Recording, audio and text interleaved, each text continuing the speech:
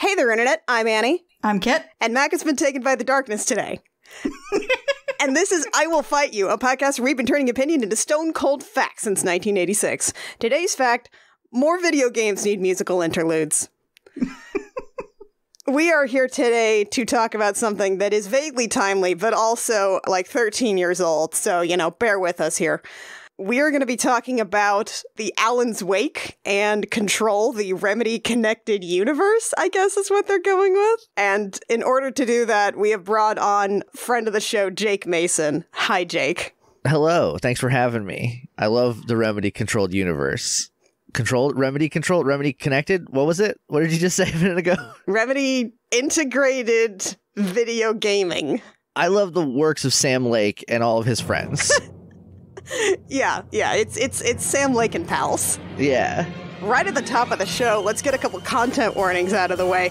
This is going to be like horror games-y, sort of. They like to talk about how dark they are, and sometimes that's a physical darkness, and sometimes it's an emotional darkness. Yeah, there's a lot of both. Yeah. It's a game of metaphors, you see. So, content warnings right off the bat. Things that will come up. Drowning, suicide, sort of, depression, child death, sort of.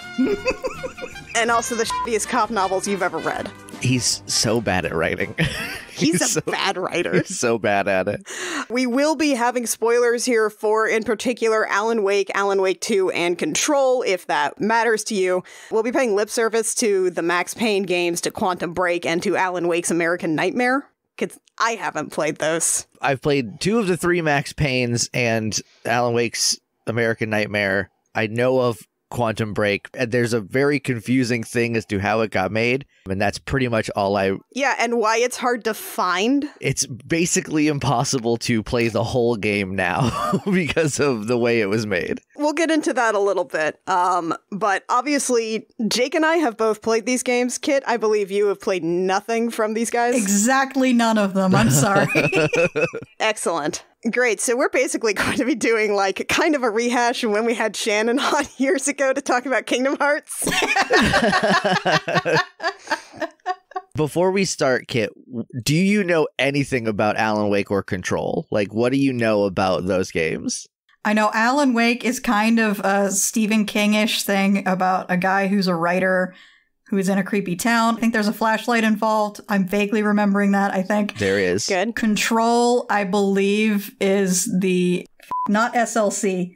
That's Salt Lake City. It's the SLC Punk of video games, if you think about it. Yeah, it's the SLC. It's the SLC Punk video game. No. SCP? God. SCP. It's kind of like an SCP kind of thing, and that's about all I know about Control. Okay. You know what? I feel like that's a good base to start with. Yeah. That's all correct information that you've listed thus far. Yeah. Hooray! Okay, so a little background. These are all video games that are made by Remedy Entertainment, which was founded in 95. They are a Finnish studio, and they will never let you forget that they are from Finland. Don't you ever forget. I swear to God. They are finished till they die. Like, there's this whole thing where it was recently pointed out that there's a map of the surrounding locale of ostensibly Washington State in Alan Wake 2, and, oh, what's this? Let's overlay a map of the Baltic Sea, and, oh, yep. The funniest part about them being Finnish is that I didn't know that at all until I was playing Control, and there is a very prominent Finnish character in it, and where I live in New Hampshire has a huge Finnish population. No kidding. There's like 3 areas in the US where there's just like, it's chock-a-block with Finns. It's southern New Hampshire, South Carolina, and somewhere in either Oregon or Washington. I don't know which one is on top. I think that's Washington. I think it's that one. Yeah, because I showed Mac one of the things that we'll be talking about today, and I was like, I guess there's just a little Finland in Washington, and we look it up, and it's like, maybe? Yeah. Because we do have, like, a lot of Scandinavians in, like, the Seattle area. My friend's mom is from Washington, and she is Finnish, and then she moved over here to the other second homeland, southern New Hampshire. So they basically just picked an ocean. Pretty much. To cross. Yeah. So I didn't know that. And then all of a sudden there's a Finnish character and I'm like, what? This is because you never hear about him in media. No. And I was like, whoa, weird. I got to tell my friend Leighton about this. Where did they come up with this character? It's like, oh, it's Finland. He's Finnish. He's a Finn. He's just Finland, the man. He's just Finland the man. Like, you've heard of Portugal the man? This is Finland the man. Oh, that's what Yotanyo is. It's Finland the man, the song. They got their start, like, their big splash was making the Max Payne video games, which I never... You shoot things in those? Yeah, it's... There's bullet time, as I recall, with those. The big thing was bullet time. Yeah, it was like the first use of bullet time in a video game. It was basically like the whole promotion of it was like, you can play a John Woo movie. And that was sort of the long and short of it. It was also of the era where a video game having a story at all was impressive. Yeah, I remember hearing that, like, for Max Payne 2, it was like Sam Lake was the writer for that, and it was like, he actually, like, went to school to go learn how to write things and studied noir novels and stuff. And people were like, they added a story to this? You mean they didn't just get the one programmer who took a poetry class to do all the dialogue? Right. Oh, no, they got, no, well, maybe, actually. In this case, it's the same guy. It's the same guy doing both things. It's the same guy. I feel like I'm remembering the terrible movie more than the video game where there was like a drug that made you see angels and demons. What? Yeah. Yeah, you would take a drug, and the way it would make you high was that you saw the war between angels and demons. And I don't know if they were real or not. I cannot remember. It's not a good movie. Like you just started playing Diablo in the middle of... Yeah. In the middle of this? The other thing I remember about Max Payne is that it is the first instance of Remedy's favorite thing, which is having your characters watch a little TV show while you're playing a video game. And there was one called Lords and Ladies that was like, I guess, kind of like proto-Bridgerton, if I'm remembering correctly. Oh my god. Yes, fantastic. Was it also live action? No, this one was, there might have been live action, but it was like pictures on a TV that were moving. It wasn't like any sort of video. I don't think they did live action stuff until maybe Quantum Break. Yeah, they got a little bit close to it with like looping GIFs in Alan Wake. Having things play on a video screen in a video game is a nightmare for various technical design and technical art reasons. Right, but Remedy Entertainment was like, we're doing it, though. This is going to be our thing. We are going to get this right someday, god damn it. Remedy Entertainment has been single-handedly bringing back FMV in video games for no reason, really. For no reason other than Sam Lake was the face of Max Payne in the first video game. It's just like they took a picture of his face, stuck it on the character model because it was 2001, and then now he gets to just play Max Payne sort of in games. And I think that was sort of him just being like, I want to be really Max Payne for real. And here's the thing, is like Sam Lake has that kind of face. He has a face that looks like some kind of grizzled noir detective. A jagged face this man has. Yeah. So it's just kind of a waste to not take a picture of this thing. Right. Look, here's the thing. Sam Lake is one of the guys we're going to be talking about a lot today because he basically has big, like, Hideo Kojima energy where he just wants to make silly little video games with all his friends. Yeah. He's been a story writing screenplay guy for, like, most of Remedy's games in some capacity. Creative director for some of the more recent ones. Again, also like a mocap guy. And here's the thing. This freaky little Finn, I kind of love him. I agree. We also have to talk about a different bunch of freaky little Finns, which is the Finnish rock band Poets of the Fall. Yep. They're going to show up a lot, so we probably should talk about them. A lot, actually. Okay, I have heard of Poets of the Fall. I am dying to know how they tie into all this. Several ways. It turns out that Marco Soresto, who is the lead vocalist, is basically just like BFFs with Sam Lake. Oh no. They've just known each other like for a long time. I think they're like high school buddies. Everybody in Finland is high school buddies with everybody else in Finland. It's not a big country. Right. So do you remember earlier when you were talking about the one programmer who took a poetry class? Oh no. I looked this up. During the development of Max Payne 2, Sam Lake hangs out with Marco and hands him a poem that he wrote. And he's like, can you make this into a song? And they're like, absolutely. And it's used as the ending theme for Max Payne 2. Apparently a bunch of characters like hum and whistle it during the game itself. And people liked it. And even like one of the audio engineers from Remedy joined Poets of the Fall, like on the reg. That's wonderful. Sam Lake bringing people together with his poetry. With his dorky little poetry for the shooty video game. And then Sam Lake is like, I've gotten a taste for it. I'm going to do this forever now. I'm going to just keep putting my friend Marco's band into my little video games. And it's in, like, increasingly, it's not them. They're played by different people, but the band is in it's in the Alan Wake games as a different band. Yeah, there is an in-universe band that Poets of the Fall is, and Poets of the Fall also is in this universe as well. Yeah. So what happens when this other band opens for Poets of the Fall or vice versa in this fictional reality we've created? Well, when they perform it in real life, they do cosplay as the characters from the fake band. Oh my god. Yes. Which they've done on more than one occasion. Sometimes just for fun. Yeah. And Poets of the Fall in universe might be like a ghost, like a spiritual like band of ghosts. Like they might be otherworldly entities, but a band. It's a little hard to tell.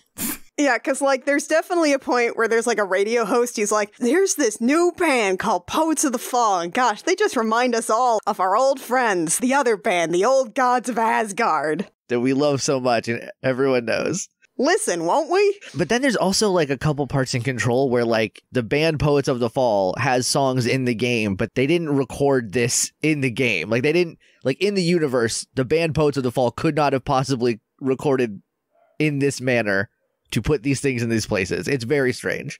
Yeah. Sam Lake just likes his best friend Marco's band. It's admirable. I can't claim I would do differently under the circumstances, honestly. Mm-hmm. Yeah, right? It's just like how Kojima's like, I want to put my friend Guillermo del Toro in this game. Yeah. And then he did that. And so, but Sam Lake just does that with his band friends. Or I've got a crush on Moss Michelson, so I'm going to create this staggering work of art specifically for him to be in. He's not going to understand a single thing about it, though. Well, Mads Mikkelsen is not alone in that regard, I guess. We know about Sam Lake now. We know about Poets of the Fall. Let's talk about Alan Wake, which is definitely confusing that it's Alan Wake by Sam Lake. Yeah, that's not, I don't like that. That's just his pen name, too. Is it? He just chose that, and he's like, I'm going to make a video game about a man called Alan Wake, and it sounds like my name, because it's like, awake, like awake, like you're asleep. I mean, it can't be, it's got to be on purpose. It can't be an accident. It's definitely like his self-insert character, I feel like. But Yes. I also feel like Sam Lake is not like Alan Wake in almost any way. No, he not just at likes all. this idea a lot, and so he made him a video game. Yeah, he's definitely not an OC or anything. Yeah. I maintain my point from the last episode that when writers write about writers, it's always the worst shit in the entire world. Yes. Yes, it is. Alan Wake is, and in like, we have to take the fact that in universe, he's a very popular writer to mean that in the world of Alan Wake, he's good. But in the real world, he is so bad. He is so bad at writing. It's like the worst you've ever heard. I almost think that he might actually be an incredibly mediocre writer in universe. It's just that people have shit taste. He sells great at airports. Like, we just don't hear about that. Yeah, exactly. This man writes airport books. Yeah, I would believe. Yeah, like, you know, Tom Clancy published something like 50 novels, many of them posthumously, so... Yeah. Yeah. So here's the thing about Alan Wake. This video game character has two actors. One of them, he has a face actor who is you'll never believe it, a Finn named Ilka Villi. And he is voice acted by Matthew Peretta. And increasingly as the series goes on, they will start taking advantage of this. Oh, God. Yep. Yeah. Yeah. Matthew Peretta is very good, by the way. He's super good. He also will appear once we get to Control. He just stay tuned. You'll maybe appear again. Remedy has this thing where they basically, like, when they started making video games on a budget, they basically just had, like, a very small stable and just kept reusing people. And then they decided to lean in on that and make that a thing. And then you're basically sitting there trying to, like, it's like how in Into the Woods, Cinderella's prince is traditionally played by the same actor who portrays the big bad wolf. So you're, like, sitting there trying to ascribe meaning to be like, this character is voiced by someone who voices a character in another video game. What does it mean? And it just means that, like, that's their buddy. Yeah. And they like working together. Yeah, and they at no point did these two characters have to be in the same scene. Well, they recently did a performance. Like, there's a song that comes up, speaking of musicals, that Andy may have alluded to at the top of the show. yeah. They do a performance at the Game Awards, and, like, he can sing and be dancing at the same time because it's two different guys. So one of the guys is over there singing. Yeah. Matthew Peretta's just off, like, on stage left. Like, downstage left, while Ilkavilli is mouthing along to the words and dancing. And just dancing, doing his best dancing. Everyone doing that dance is just giving it their all. God bless them. Okay. We gotta get to that beautiful shining moment. We gotta get through some other video games first. Yeah. There's quite a ways to go between the two. Okay. So Alan Wake was released in 2010. Oh, God. And it is an extremely 2010 video game. It got a re-release, like a remaster, a couple of years ago. I only played this last year. Yeah, it was within the last 2 years, I think the remaster came out. It's very recent. And I know it because Shannon Maynor, former guest of this show and my co-host on Kingdom Smarts, she got into it and then went through the whole thing. And then, like, as soon as she was done playing it, they announced Alan Wake 2. And I'm like, you son of a bitch. I've been waiting 13 years. You don't have to experience the long, stupid wait that I've had to do. The second you get into it, they're like, hey, Shannon, you want another one? Here you go. It's coming out in the fall. I feel like this is cosmic balance for Shannon having to wait that long for Kingdom Hearts 3. Probably. You know what? I'll accept that. Yeah, honestly. She deserves that. So let's talk about Alan Wake. What you have to know is that when Alan Wake was like 7 years old, and he was a tiny little terrible writer, he was super afraid of the dark, he had night terrors, and his mom basically used like some Discworld headology that a witch would approve of.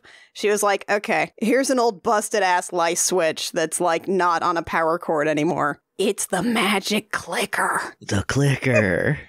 The clicker! And we're going to take the words the clicker very seriously for the next several games. Oh, no. Yeah. Basically, it's like, you click this and it defeats the darkness, Alan. And he's like, I'm going to be obsessed about this. And then instead of writing anything really scary, he writes cop novels. I feel like he would have had a really good grounding to write some good horror books, but he wanted to write about Max Payne instead, so he did that. Yeah. Book 1, Alex Casey. That's the name of the character, Alex Casey. Like a case. Yeah. Book 2, What I Can't Forget. Book 3, Return to Sender. Book 4, The Things That I Want. Book 5, The Fall of Casey. And then Book 6, The Sudden Stop. He wrote 6 shitty cop novels, and the world ate them up. Yeah. Airports could not keep them in stock. They even sound like airport novels. Yeah. They look like airport novels, too. Yeah. What I love, so the other thing is that Alex Casey is literally Max Payne. Yeah. Because Max Payne was made by Remedy, and whoever published it had the rights to it. They couldn't use Max Payne, so he made up second Max Payne, Alex Casey. But it is still, when we do see him, it is Sam Lake's face. And then there is a whole bit about how, like, there's a real Alex Casey who people were like, oh, just like the novels. He's like, that's a coincidence. But that guy is played by Sam Lake. His face is played by Sam Lake. His voice is voiced by the guy who voiced Max Payne. Yeah. I am dying to know how Alan Wake describes bullet time in his novels. I wish I could read it. Well, Alan belabors over every single moment. Imagine, like, someone writing noir who thinks that noir just basically consists of it's dark and it's raining, and I'm grumpy about it. Yeah, the prose reads like if you don't read it with a grumbly voice, it will sound wrong. Yeah. Which is great, because if you find pages of this story, Alan Wake will read them aloud. And Matthew Peretta's he's not doing a dark, grumbly voice. No, he's just like a guy. He's just being Matthew Peretta. Yeah, he's just like a guy.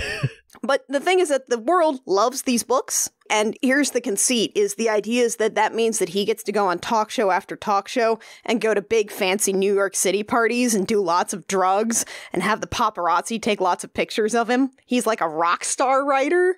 Yeah. This is perhaps a 30 years out of date understanding of what it is to be a best-selling writer. Yeah. Yep. That's about right, yeah. Well, we're about to get about 100 years out of date because then Oh, no. Alan Wake decides that he's tired of all of it. So he wants to kill off Alex Casey in the last book, The Sudden Stop, because it's like he's Agatha Christie or Arthur Conan Doyle. But a lot like Arthur Conan Doyle, it doesn't take. In that it doesn't work. Yeah, and everyone's like, we want to read about Alex Casey again. He's like, I killed him. I can't write about it. And they're like, okay, what's your next book? And he's like, I have no clue. I can't tell you what the next one's going to be about.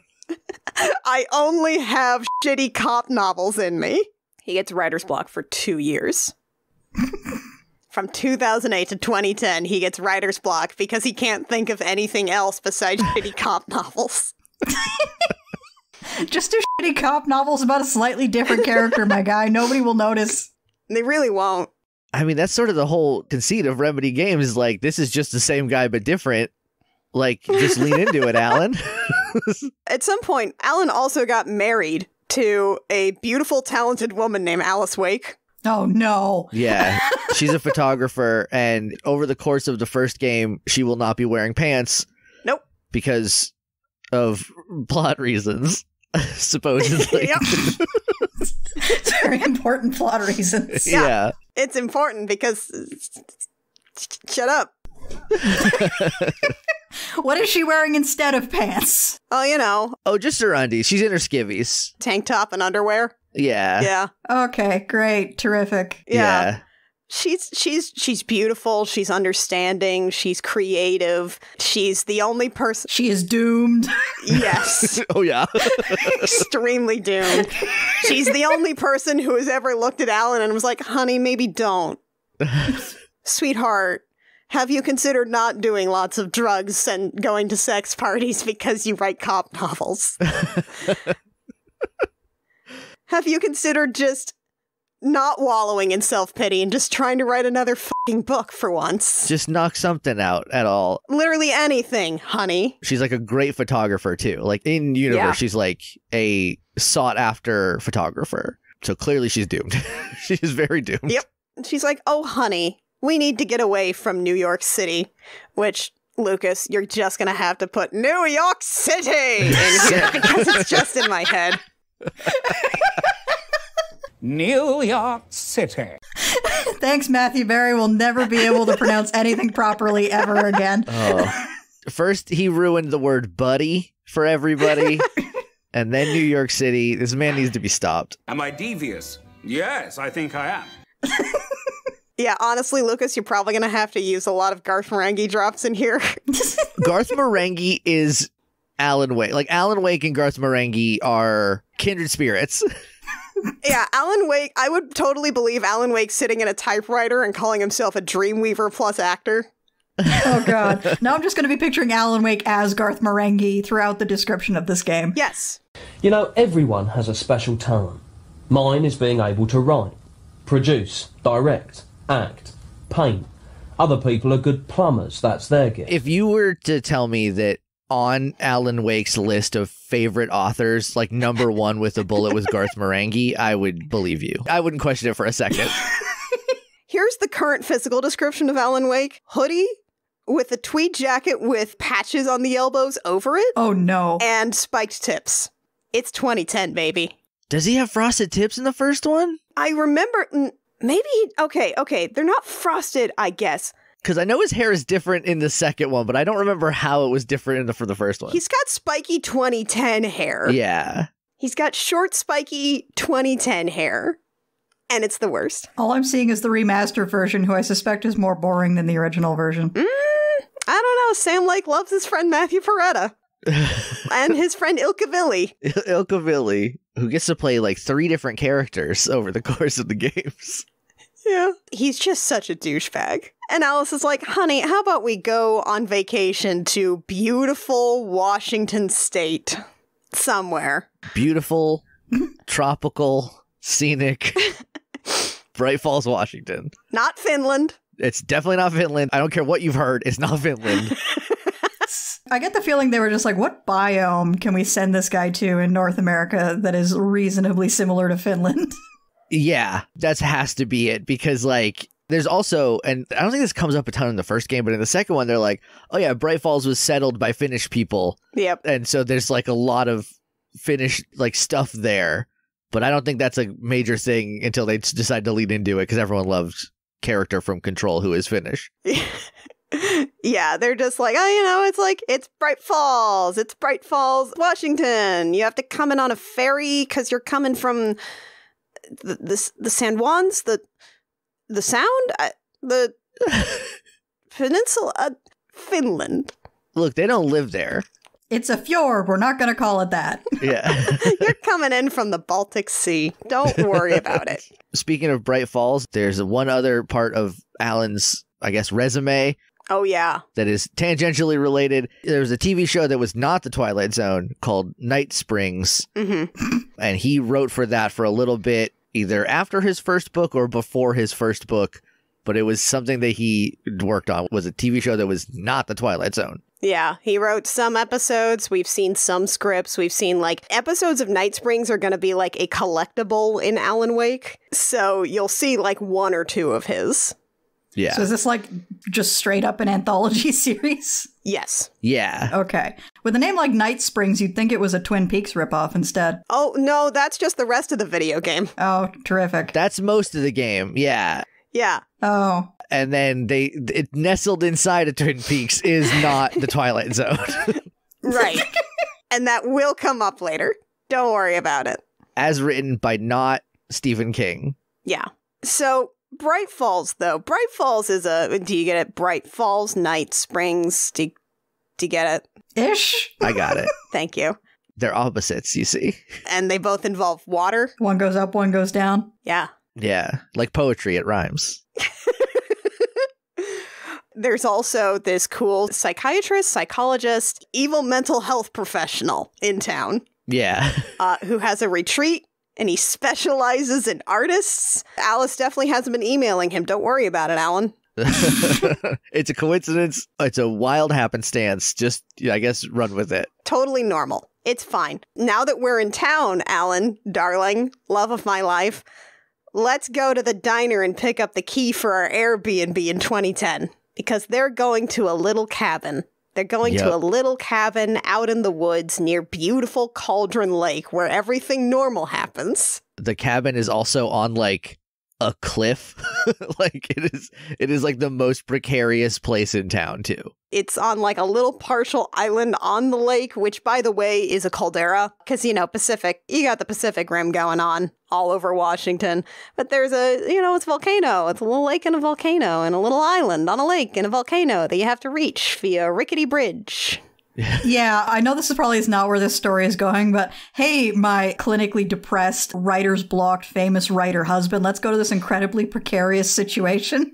Like, it feels like she was checking the will right before she planned this trip. Oh, yeah. She's been emailing the lawyer and the psychologist for sure. In any other game or a situation, I would believe that, but Alice Wake is too good of a person. Yeah. She's like the only good person in this video game. Which is how you know that she's in danger. She's very much in danger. Okay, so it's not that situation where a character is so nice, you're like, they have to be evil. No, she stands out because you're like, oh no, something terrible is going to happen to you. You're the only person without skeletons in their closet. You're like the only reasonable person here. Yeah. So, like, they go by a fun little diner where there's weird waitresses and they're definitely serving, like, cherry pie or something, because, Twin Peaks. You do at Twin Peaks. Yeah. Yeah. Alan gets the key to their little Airbnb from the scariest old lady imaginable who's just lurking in, like, a darkened closet at the back of the diner. That's just what it's like booking an Airbnb. He gets the key from the lamp lady, right? No, the lamp lady's just also there, and she gives him an ominous warning about darkness. Oh, great. So you know the log lady from Twin Peaks? I haven't seen Twin Peaks, but even I know about the log lady. So there's a lamp lady in this one, and it's just the log lady from Twin Peaks, but she has a lamp instead of a log. Oh, for God's sake. Because darkness. Because of darkness. He also there meets two old men named Thor and Odin. Okay. Yeah. They were in a band. They were in a band called the Old Gods of Asgard. Mm-hmm. And they might sound familiar to you if you know of Poets of the Fall. But now they're old men who love the coconut song. Yeah! Are you serious? Coconut again? You disgust me. You put the lime in the coconut, drink them both up. Oh, right. I almost forgot. We actually have a video game tutorial while Alan Wake is sleeping on the ferry where he's being chased by a character he killed off in one of his books. And there's like a man and a mysterious man in an old-timey diving suit full of light giving him a video game tutorial. Yeah. Oh, for God's sake. Totally normal stuff. Having a great time. Normal stuff to happen. Anyway, so they get it to this incredibly precarious little cabin. And Alice is immediately like, let me get comfortable by taking off my pants. Oh, for God's sake. And also, surprise, I set you up a little typewriter in here in case you felt like maybe, you know, not being in New York City and maybe just trying anything. Just try. Anything, Alan. Just try? Just try. Just try instead of just like drink and feel bad? What about try? He doesn't appreciate this gesture, as you might imagine. No, I imagine he's a huge shit about it. Yes, yes, yeah. he is. Because he just sort of storms out, and then the lights go out because it's a shitty little cabin, but Alice is also deathly afraid of the dark. Yeah. Which seems like a weird coincidence to me, but... It's funny. It's funny how things work. And then Alice's like, oh, whoops. Maybe I shouldn't be a hissy little shit to my wife. He runs back into the house because Alice is screaming now. And, oh, hey, there's that scary lady who gave you a room key. And she drags Alice into the lake. And Alan is just like, uh-oh, and then dives in the lake, which he's afraid of the dark. And I feel like if you're afraid of the dark, that has to come a little bit with being afraid of being underwater, where it's also very dark.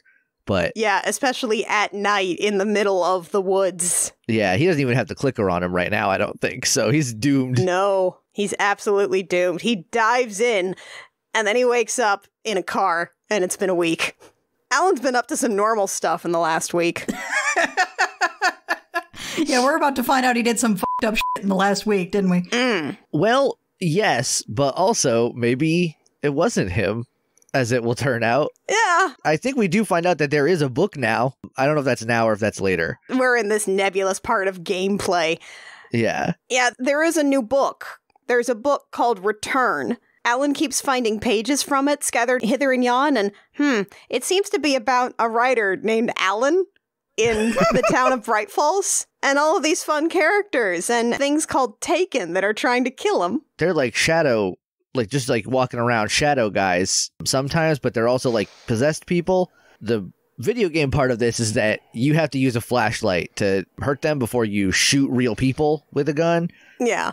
And also, the main gameplay crux of Alan Wake is that Alan is a writer and very out of shape and cannot run for more than 15 feet at a time.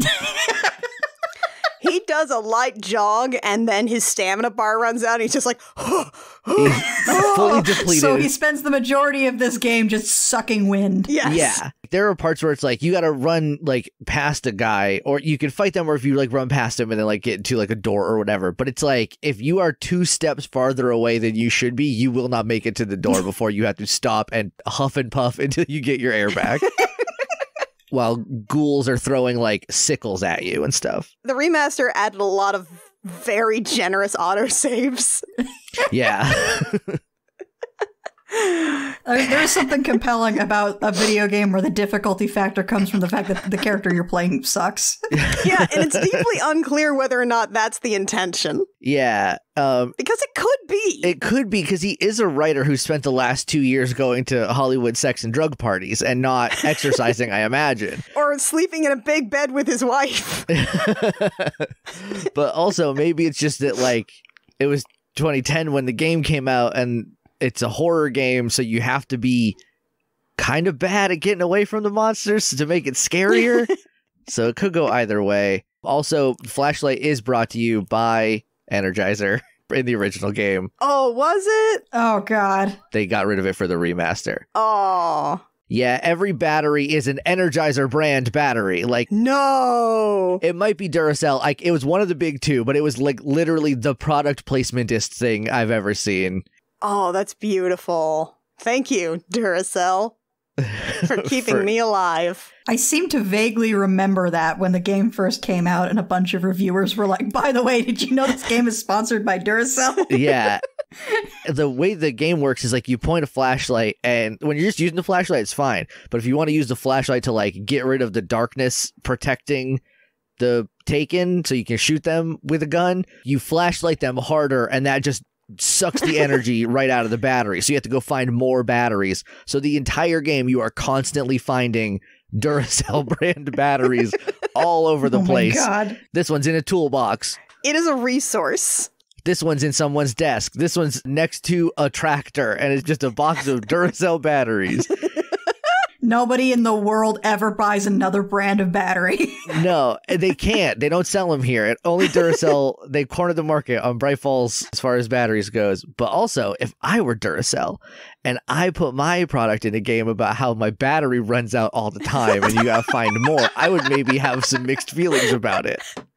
Man, did Duracell sponsor Deerfest? Maybe that's what it is. There's also a local festival that's going to be happening in like a week that everybody's excited about called Deerfest. It is a parade with deer in it, like floats.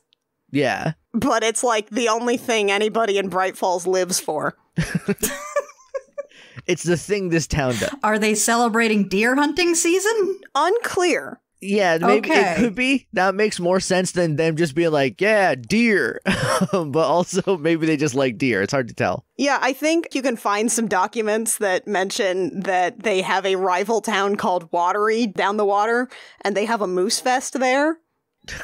And we hate Moose Fest. No, f that. I want to go to Moose Fest. I feel cheated.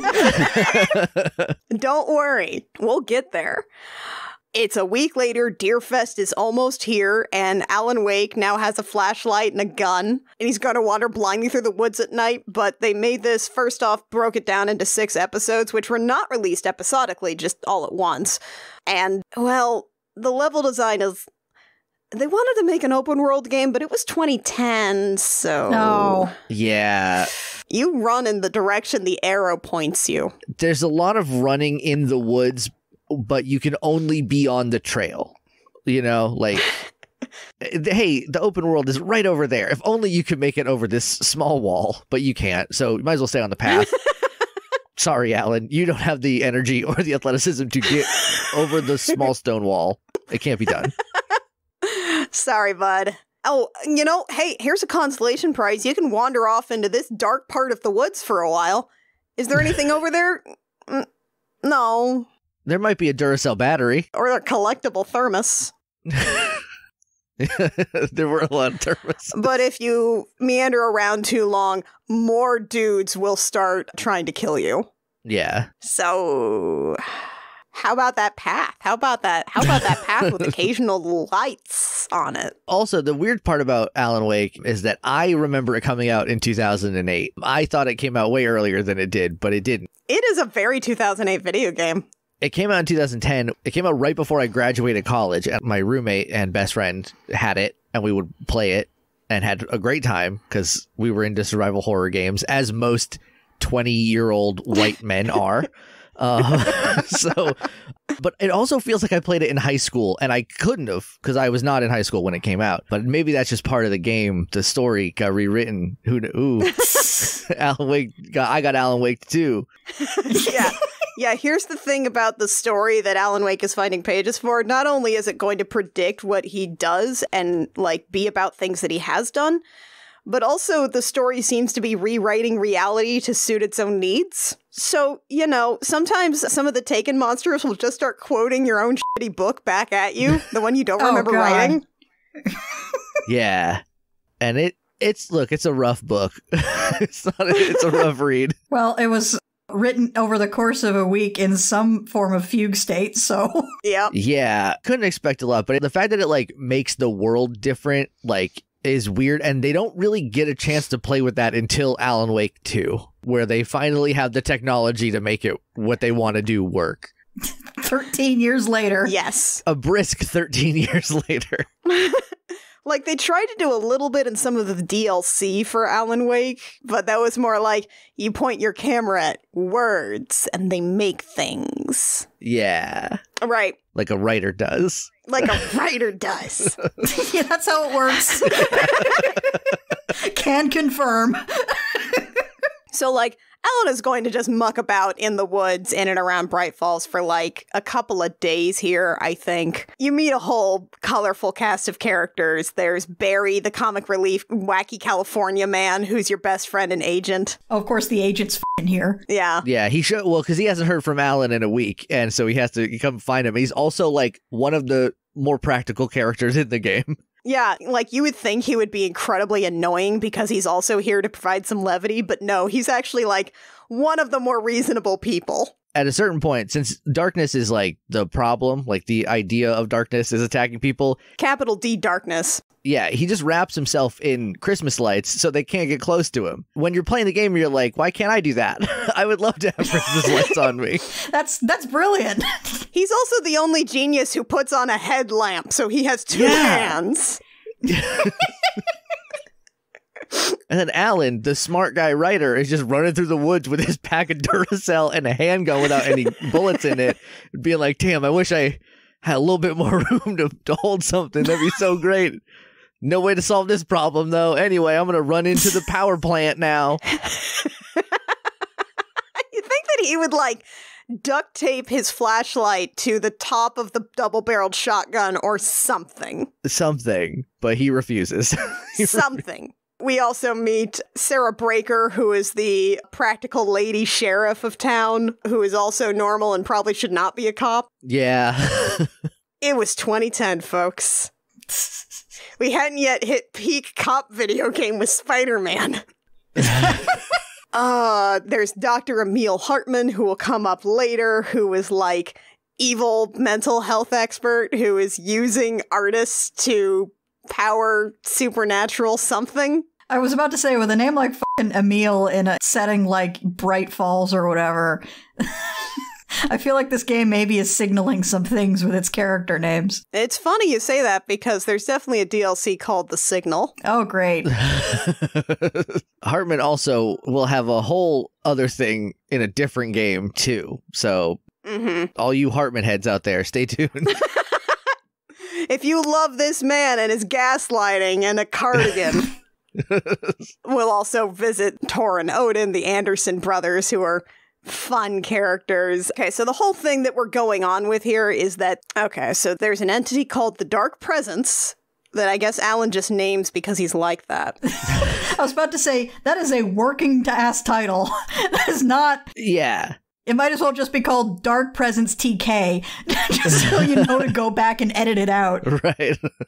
It's got some real unobtainium vibes to it. Oh my god. I mean, it makes a little bit more sense, Kit, now that you've pointed out he did write the whole book in a fugue state in 1 week, that this is just draft one, and I've never considered that before. That this whole thing is just the first draft. There's just entire sections of the book that say, make this better later. Fix later. It's not until Alan Wake 2 that he discovers that he could write other drafts of books. He can write more. I would fully believe that all the Alex Casey books have just been written in one go, and that's part of his problem.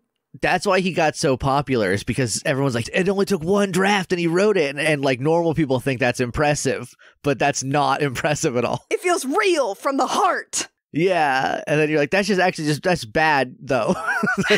Wait a minute. It's the reason he can't fucking write is he doesn't know how to make an outline. Yeah.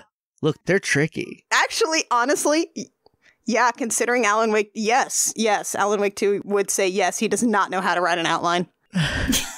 Look, second acts are hard. Who even knows how they work? It's impossible to figure a second act out. They're fake. And here's the thing, the Dark Presence, this big amorphous evil blob of chaotic darkness, it's from a location, it's from a place. Can you guess what this place the Dark Presence is from is called? Is it possible it's called The Dark Place? 100%. Dark place, dark place, dark place! Got it in one. Oh. So Alice is trapped in the dark place by the dark presence, which is currently taking the form of the scary lady from the diner. Did they know about Garth Marenghi's Dark Place when they made this game? In 2010? Yeah, I think Garth Marenghi's Dark Place like comes after this, right? That was like 2015. I think so. I'm doing a Google. Garth Marenghi's Dark... I feel like Dark Place was like No, that was 2008. 2004? 2004. Never mind. Okay. Alan Wake fucking loved Garth Marenghi's Dark Place. There's no other way around it. I'm not sure. Sam Lake, maybe, but Alan Wake, yes. Yeah, no, if he wrote Night Springs, he would definitely, yep. Yeah, for sure. Oh, God, that's how much of a 2000s game this feels. Maybe that's why I feel like it came out way earlier than it did. Because I'm confusing it with Garth Marenghi's Dark Place, which I didn't even watch until like 2 years ago. Honestly, Garth Marenghi's Dark Place is a piece of media that sort of echoes forward and backward in time. Yeah. It's always existed in some form or other. Yeah. And it will be here till long after we're gone. So the dark presence, the dark place uses the creative energy of artists, essentially, in any media, to try and use that to bring things in these pieces of media to life and change them to suit its own needs, is the conceit that we are going with here. Which makes me think that the dark place and the dark presence looked at Alan Wake in his airport cop novels and was like, yummy, yummy. That is our path to reality. That is our path to shaping reality, is this fucking guy. This absolute hack who just writes so many books. And people love him. People eat him up. Yeah, so the dark presence from the dark place, weighing in at infinity pounds, is like, I'm going to use this hack writer who has no thoughts in his head, and I'm going to use that to get me into the real world. But I did need to take 2 pit stops first, because I tried it 2 other times with good artists. Yeah. So maybe if I do it with a bad one, it'll work. That didn't work out well. Didn't work out well. Back in the 70s, because, that's when all the creative energy was happening because of all the drugs. Yeah. So that's when you can still get Quaaludes. So, yeah. He finds a poet named Thomas Zane who writes beautiful poetry, tries to use that by, drowning his wife, and then basically manipulating Thomas Zane, the poet, into bringing back his dead wife with darkness poetry magic. You'll never believe it. It didn't go so hot. Didn't work. I can't imagine why that didn't work. And a week after doing that, Thomas Zane is like, ooh, that didn't go so hot. Nuclear option. And creates a piece of poetry that erases himself and his dead wife out of existence. It collapses Diver's Isle into the lake, because you'll find out later that when you're like, hey, what the hell happened to Diver's Isle? It's gone. Where my wife Alice and I were staying, they were like, well, there hasn't been a Diver's Isle in 30 years. I don't know if it comes up in this game or if it's in one of the DLCs, but we will find out that Thomas Zane does have superpowers because of his connection to the Dark Place. And he very possibly invented Alan Wake, the man, in real life. Yeah. Because, the whole story about the light switch, the clicker? Yeah. So there's a poem about that Thomas Zane wrote that he hid in a shoebox, which was, just go along with it. The shoebox is basically this item that, contains basically anything that is left of Thomas Zane in reality. It's a safe box. Yeah, it's your Resident Evil inventory box connected through the magic of shoeboxes. He's got a cloud save for it. It's a cloud save shoebox, but it's the last will and testament of Thomas Zane is the shoebox. It seems like. So it's got a page of poetry or prose or something in there that describes this event where Alan's mom gave him the clicker, and also contains the clicker in it, and says that it used to be connected to a lamp shaped like an angel. And maybe Thomas Zane either wrote that event into existence or wrote Alan Wake into existence. Yeah. Or maybe was his dad? The only thing that can defeat my otherworldly nemesis, a shit writer. Look, they tried good shit, like Jake said. Maybe the darkness is like, I'll use this hack writer to come into the world. And Thomas Zane was like, you've fallen right into my trap. That guy sucks so bad at writing. He's never going to write you into reality. You loser. And like the other time he tries this was like still in the 70s in like 1976 with the Anderson brothers, Thor and Odin, and their band, the Old Gods of Asgard, along with a third guy named Balder. Thor, Balder, and Odin? Now, Thor and Odin did legally change their names to Thor and Odin, apparently. Oh, God. I don't know if that's still canon. I don't know, because there's a whole lot of stuff that moves some things around in Alan Wake 2, so hard to say. Also, Kit, you will be surprised to learn that Odin is missing an eyeball. Mm-hmm. Oh, gee. I'm so shocked to hear that. Yeah. But it's not the right one. And Thor. Thor, he's got a little hammer. Yeah. Yeah. You know, for fun. Yeah. In fact, Odin lost his eye in some kind of like darkness event during Deerfest. And that's also, yeah, Odin lost his eye and Thor got hit by a bolt of lightning. Oh, Jesus. They may or may not have beaten back an army of Taken. It's hard because they are honestly drunk off of the moonshine that they brew themselves using water from Cauldron Lake, which is probably fine for magic. That's probably okay. What the fuck happened to Balder? Did he get speared to death? We still don't know what happened to Balder, actually. He definitely got speared to death. Oh, no, wait. Don't we find a thing in Alan Wake 2 that says Balder died from cancer? Oh, that's a bummer. Yeah. I don't know. And that's not in keeping with the theme at all. No, it's not. There's some weird, vague references to someone named Loki. Don't know if that's just another guy. It could just be, that's just their friend. His name is Luke. He renamed himself Loki. Because he was like, I can't hang out with Thor and Odin and Balder and just be Luke. Just be Luke. I gotta zhuzh it up a little bit. This hasn't quite worked for the Dark Presence. Oh, and also just covering this here real quick, you would think that like 1970s rock might sound different from like 2010s rock. A little bit, yeah. No. You would be wrong. You would be wrong. Oh, God. Poets of the Fall did not write period music for this. Why would you sacrifice that opportunity? So Sam Lake could put his friend's video game music into his video game. Even if you, as a musician, have the opportunity to write like a 70s prog rock album, why would you turn that down? Everyone in the world wants to write a 70s prog rock album deep down in their hearts. I think part of it is, and I know you're big fans of Poets of the Fall, so I don't want to, I know you're listening, I don't want to disparage you too much. I feel like maybe they probably in 2010 just didn't have it in them to write, to do some sort of style parody of 70s rock. Like, what's Geddy Lee up to in 2010? You can bring him on. Couldn't have been that busy. Or he didn't want to do anything because he was making all that Rock Band money. Because Rock Band was selling like hotcakes back then. This is true. Oh. Geddy Lee is rolling in 26-cent checks.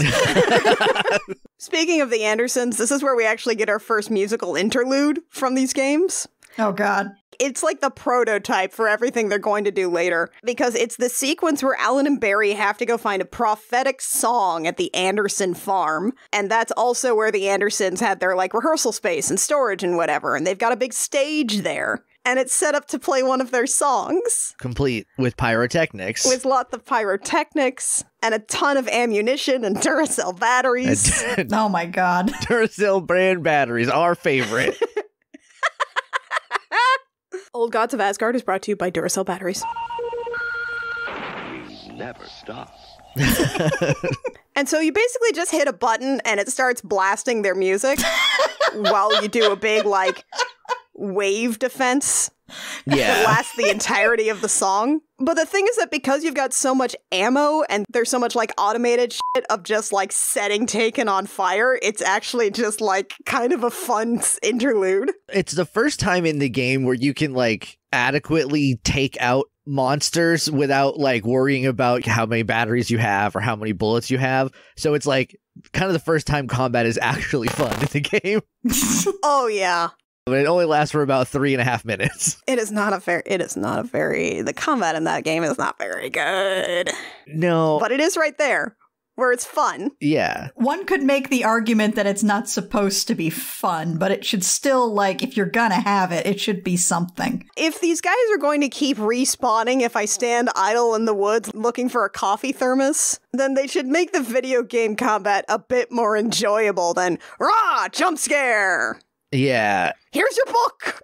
I feel like the survival horror aspect of the combat is like probably what they were more leaning towards. But yeah, like Annie said, if you are idle for too long in like 3 steps off the path of where you should be, they will respawn and you will be attacked by more guys. And you only have 4 bullets and 1 Duracell battery left. And Alan can only run for 15 feet at a time. So like it's not super good playtime. They were probably going for tension, but it's not tension or dread. It's more just annoyance. Yeah.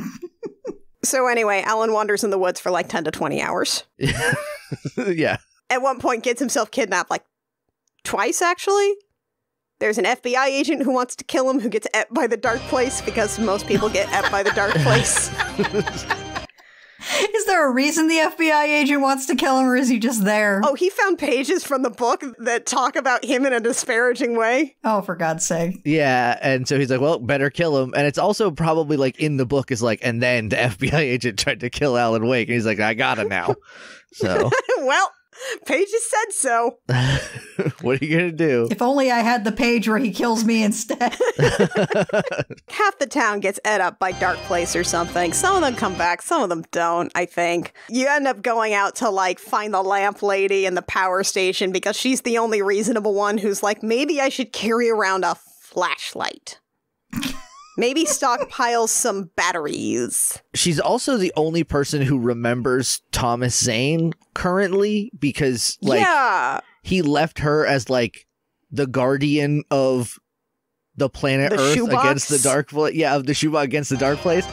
And, like, everyone's like, oh, it's the weird lamp lady. And it's, like, the problem is that, like, she hasn't really talked to people in, like, at this point, 40 years because she's been making sure the power station stays on so that, like, the dark place doesn't get out.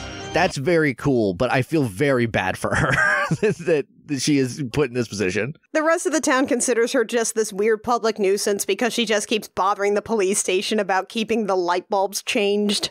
Yeah, but that's very important because everyone gets ate up by the dark place without the good light bulbs in. She was also in love with Thomas Zane or something, and she leaves a whole bunch of messages around town in, like, things that only show up under flashlights, like just all these weird little messages about, like, here, I got you this stockpile resource, you're gonna need more batteries, here's some ammunition, also, Thomas, you left me. Yeah, because Thomas was not married to her, and, nope. Interesting. But Alan Wake eventually does get a hold of the clicker. And he can't just, like, flick it to turn things off. He has to use it to rewrite the ending? Is he doing that in this one? I don't think so. I feel like yes, but I also have no clue how using the clicker, to be completely honest with you. I remember that what happens at the end of the video game is that you finally make your way back to Diver's Isle, and Barbara Jagger, the scary old lady, is there, who is also the dark presence, and there's a big darkness tornado, and it's an action video game, so you have to, you know, fight guys and birds. Yeah. Because she also took over birds. Okay. And then you just sort of, like, walk up to her, shove the clicker into her chest, and then flick the switch. And that makes the darkness go away. Yeah, it also has the side effect of trapping you, Alan Wake, in the dark place for the next 13 years. Yeah. 13 years or thereabouts. It will turn out. I feel like the whole point of the clicker is obviously, like, to turn the light on and to, like, you know, shut off the darkness. But, like... Right, Spider-Man, turn off the darkness. Right, yeah. But there's there's also, like, a thing about Thomas Zane in the diver suit and, like, that, like, I don't know if it protects him or is the one who drags him down. There is also this is important, Thomas Zane looks just like Alan Wake. That'll come up. Or it already came up. Or does he? He does, but he doesn't, because, again, he might be his dad. He might have created him out of thin air. It's hard to tell. There's also a doppelganger of Alan Wake named Mr. Scratch, Very subtle. who is played by Ilka Villi. I love how it's subtle, and then in Alan Wake 2, they're like, that's the nickname for the devil. And it's like, oh yeah, okay, you're just gonna say it now, though.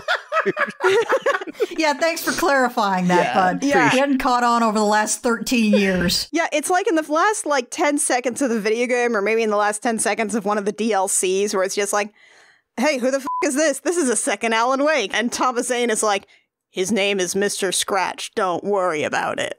Dum dum. And then the game ends. And then I think in Alan Wake's American Nightmare, which is like a side game, you're in an episode of Night Springs, and you're just basically like doing the same thing over and over again, but you're trying to not get let Mr. Scratch out, who might be the dark presence version of you. It's hard to, again, it's very unclear at the time. The whole point of American Nightmare is that you're doing these things like over and over again, and at the end it's like, well, it didn't work, and it's like, well, why did I play the whole game then? Yeah. That's it. Because, the whole DLC for Alan Wake that comes out after, because Alan is now trapped in the dark place and is going to try to write a new novel to free himself using the power of the dark place and whatever in his little writer's room with his little typewriter. Should go perfectly fine. Yeah. I don't see any problems happening because of that. And the DLC is immediately, oh, it doesn't work very well. I'm just going mad and I'm trapped in my own story. Whoops. Because you just cannot be cool for 5 seconds. A lot of his problems could be solved if he could just be cool for 5 seconds. 5 seconds. Oh my god, the whole DLC is you're trapped in a story and you see little videos of yourself going mad on the outside in the dark place, and Thomas Zane the diver keeps showing up and he's like, hey, you keep sinking and going deeper, you should try to go up. And then he does that 5 times throughout these 2 DLCs where he's like, dude, you keep going down. Up. Stop it. You go up. And Alan's like, no, I'm pretty sure if I go down far enough, I'll be back up. And then he is in an episode of the TV show that's not The Twilight Zone. You'd play that for several hours. And then at the end, it's like, and then you got out. And then it pulls out and you're just watching that on TV. And it's like, psych, you didn't get out. You are still trapped in the dark place. Way to go, Alan Wake. Did the wife at least get rescued? Yes, Alice does get out. You do have confirmation at the end of the video game that at least Alice, in her underwear, in just a tank top and her underwear, is on the shores of Cauldron Lake and is like, what the hell just happened? And also Barry's there. Yeah. And Sarah Breaker. Sarah Breaker, the cop who shouldn't be a cop. Right. But this time, at least, people didn't forget Alan Wake existed like what happened with Thomas Zane. So I guess that's progress. Yeah. The Alan Wake video games are very much like, hey, so it's slightly less bad, right? That's a win? Huh? That's a win? We accomplished the thing we set out to do at the inciting incident of the story. There is a whole plot point in Alan Wake 2 that I don't know if it was a response to the way Alan Wake 1 ended or just always the plan, because it could go either way. But there is a point where it's made explicit that this is a horror story, so the good guys will ultimately lose in a way. And it feels like that them being so remember how in Alan Wake 1 it didn't really end good, and then you had to wait 13 years for this one. That was on purpose because of stories you see. So think about that. And they're like, so maybe don't get your hopes up about the end of this video game. So when it happens again, don't be surprised. Okay, so that's Alan Wake. After that, they make Alan Wake's American Nightmare 2 years later, mostly reusing assets and whatever. Then they have a video game called Quantum Break, which is not part of the Remedy connected universe. For now, maybe? That may change, I take it. It was commissioned by Microsoft for them to make a game that would also be a TV show. So you would play a chapter of the game, and then you would watch an episode of the TV show, and then you would play et cetera, as part of this new Is that what the hook was? That's what the hook was. Okay, now I'm not remembering there ever being a TV show called Quantum Break. Well, it was supposed to be sort of the I guess proof of concept for Microsoft TV or whatever. It was through Xbox One. God, right, because they were trying to make a Halo TV show too. They were trying to make that a thing. Yeah, they wanted there to be this integration between TV and video games that you could only play on the Microsoft Xbox One. And Unfortunately... That sounds like a 2012 era Microsoft plan. Yeah. And unfortunately, it didn't work very well because it was prohibitively expensive because they had to make an episode of television for every chapter of the video game that you played. When it came out, I don't know if it came out like on a like weekly or how it worked exactly. I don't really remember, but it just none of it was very well thought out. Also, the problem is that Quantum Break, not the best Remedy game. So nobody wanted to play more of it. And so then Remedy didn't make any more games for Microsoft. And now you can't watch the TV show anywhere. I mean, you can find files of it on, various and sundry parts of the internet, but like you can't go to Microsoft and just like click on, let me watch Quantum Break again. You can play it on Game Pass right now, though, I think. So there's that at least. But that's like half the story? It's half the story, but it's also like not a good half of the story because like not a ton happens in the episodes from what I remember. Because it's just like getting you to the next part of the video game using some of the characters, but like it's also not very well written. It's not a good show, so like you wouldn't want to watch it, so you didn't want to play more of the game. So the whole kind of thing just kind of crumbled in on itself. The main important part of Quantum Break that you need to know is that the main character, played by Sean Ashmore, name is like Jack Joyce or something like that. He will appear later in Alan Wake 2 as a similar character, but different. He gets time powers from the quantum break happening, and then there's like they keep seeing the end of time and he needs to solve that. And then his friend, played by Littlefinger from Game of Thrones, turns out to be the bad guy because obviously that guy is going to be the bad guy in a thing. Look at his face. That's his whole casting. That's the whole point of him. Yeah, and then there's also a character named Mr. Hatch. It's like Marvin Hatch or something like that, played by Lance Reddick. Mr. Hatch? Yep. Did you put it together? Did you see? Played by Lance Reddick. Okay. Played by Lance Reddick. Okay. He's like some sort of otherworldly entity. Okay. And then unfortunately, Lance Reddick did pass away, but maybe in Alan Wake 2, there's a character that was supposed to be the same character played by Lance Reddick. Called Mr. Door. Mr. Door, yeah. Who is also very tellingly in this game full of Finns, the only black guy. Yeah. He's also like the guy they got to play Mr. Door is good, but if that would have been Lance Reddick, that would have been really good. I would have really liked that. That makes a lot of sense that was a Lance Reddick role, yeah. And then I think it also would have added a lot more gravitas to it because, Lance Reddick is just like such a good actor that like whenever he's doing anything, any dumb thing, I don't know if either of you saw the Resident Evil. You take it more seriously. Yeah. Have you seen the Resident Evil TV show that where he plays Wesker? No. I think it's good. I think it's a good time, a good fun time. But if that would have been anybody else but Lance Reddick, it would have probably been as stupid as a lot of people think it is. Because it is stupid. Because it's Resident Evil, and all Resident Evil is stupid. But everyone thinks it's cool, but it's never been cool. It's always been like a cheesy, stupid thing. Mm-hmm. And then they just get mad when it's not a cool thing, because it's never been a cool thing. But I digress about Resident Evil. Anyway, he was good in it. It's a fun show. Justice for Bert. Bert's the best. I also did find out while trying to look this up that Quantum Break was basically just based on a collection of ideas they had for an Alan Wake sequel because they were really just trying to make an Alan Wake sequel. And they were like, oh, okay. Well, here's some shit that we have. Let's make an AU. Yeah. I mean, that makes a kind of sense. It is more like sci-fi than dark horror fantasy kind of than Alan Wake is, but like in a way that I can definitely see the strings of like, oh yeah, you wanted Alan Wake to have time powers in the next one. That makes sense. Yeah. Okay. So then they made a better video game. Yeah. A way better one. Then in 2019, they released Control. This was my introduction to Remedy. I went back and played Alan Wake before Alan Wake 2 came out, but I love Control. Same. It's my favorite. And I've been a Remedy fan since before I knew that Remedy made Max Payne, because I like the Max Payne games, even though they are, they're not great. I just like them. So this is a game that centers around the Federal Bureau of Control, which is a U.S. government institution that's like Men in Black and SCP Foundation, these sorts of like... There is, things to go bump in the night. We're the ones that bump back, etc. Yeah. Okay, so here's how the FBC works. It is in a building called the Oldest House. It calls itself the oldest house. That is just what it is called. It's not really what people outside the FBC call it. It just looks like a big, brutalist hellscape building with no windows in the middle of New York.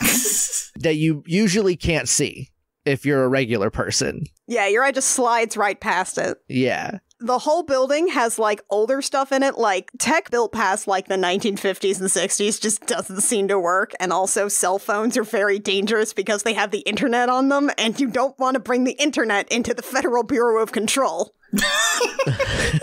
Yeah. I think the most, like, the newest technology that you see in the oldest house that is actively being used is a copy machine, but it's a big one. And it's also part of a nightmare, so maybe it's not actually there, now that I'm thinking about it. That's true. They also use pneumatic tubes. Love it. Which more buildings should. I was hooked from the start. You put a pneumatic tube in something, I'm in. I'm sold. I love a pneumatic tube.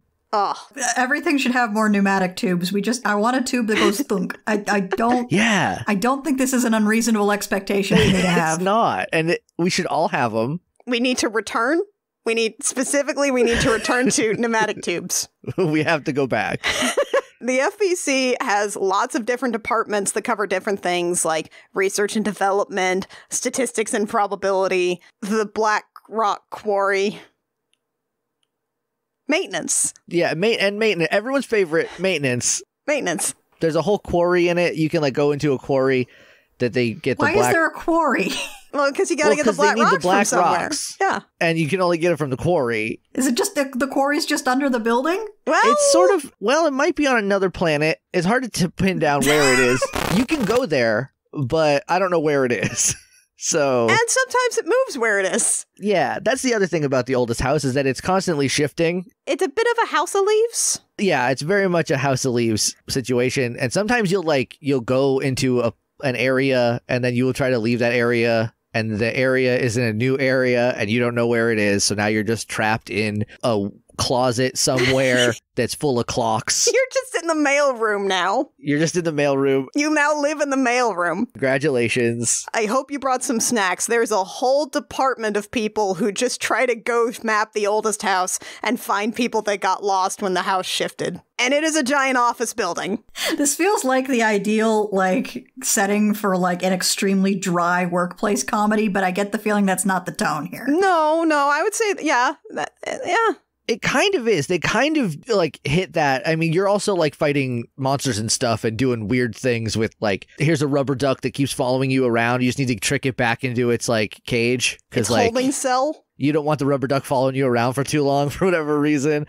But there is a lot of, I would say a good, like, 40% of the game's lore is in files that you find, and they are, like, redacted, and they're all, like, very, like, a lot of them are, like, very dry. Of just, like, there's a refrigerator that you have to look at, and if you don't look at it, it'll get you. And so someone always has to be looking at the refrigerator. But, like, the report on that is just, like, at 2 p.m. shift change between Derek and Jeff has to watch the refrigerator for the next 6 hours now. You can find, like, records of a book club that is partially redacted. Yeah, the redactions are always very funny because you never know what could be under there, but a lot of times it feels like it's just like we had to redact something, so we redacted this part. You also have to, like, find parts of the oldest house that you can, like, lock in place for a while by basically following ley lines. And sometimes if the house feels like it's under attack, because, like, the whole thing is that it's under attack. So some parts will be, like, even more brutalist than normal because they are in a lockdown mode where just, like, all the walls shrunk in and it's a weird sort of jagged pattern. And then you just have to undo that by killing ghosts. And again, it is mostly an office building. But then, like, you do that and there is, like, a janitor's closet right there, or, like, a copy machine that now is usable again.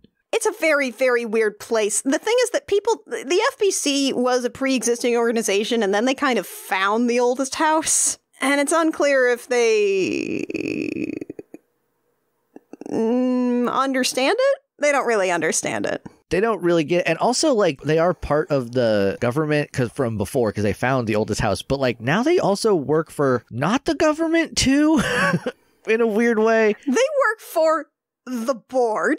Which, Kit, could you guess what the board is? What do you think the board would be in this situation? Like a board of directors type situation? That's right. It is an upside-down black pyramid, correct? It's what? That is located in the astral plane. It's in the astral plane. It's an upside-down black pyramid that talks to you. Okay. And can only communicate with the director of the Federal Bureau of Control via a red telephone that has no numbers on it. Yeah. And the way you become the director is, that's right, the gun chooses you. Yeah, the shape-changing service weapon, an object of power. And if you can touch it, congratulations, you're now in charge of a branch of the government.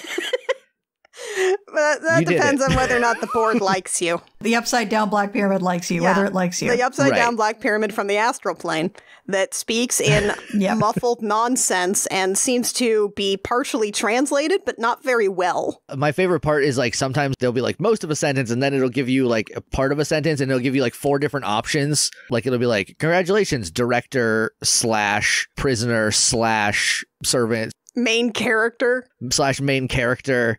And it's like, I guess we're supposed to pick which one we think would go here because it could be any, in their language, it could be any of these. It's very much a localization thing. Like, it could mean any of these in context. Yeah. If only I knew Finnish, then I could probably tell what it was. So the conceit here is that this is where they basically go out and explore supernatural things that are happening because they're like, Alan Wake is a normal thing that happens. It's a particular flavor of things. It's not all darkness-based, but you know, sometimes you just have altered world events. AWEs, which doesn't stand for Alan Wake event. But wouldn't it be funny if it did? Wouldn't it be funny if it did? Put a pin in that one.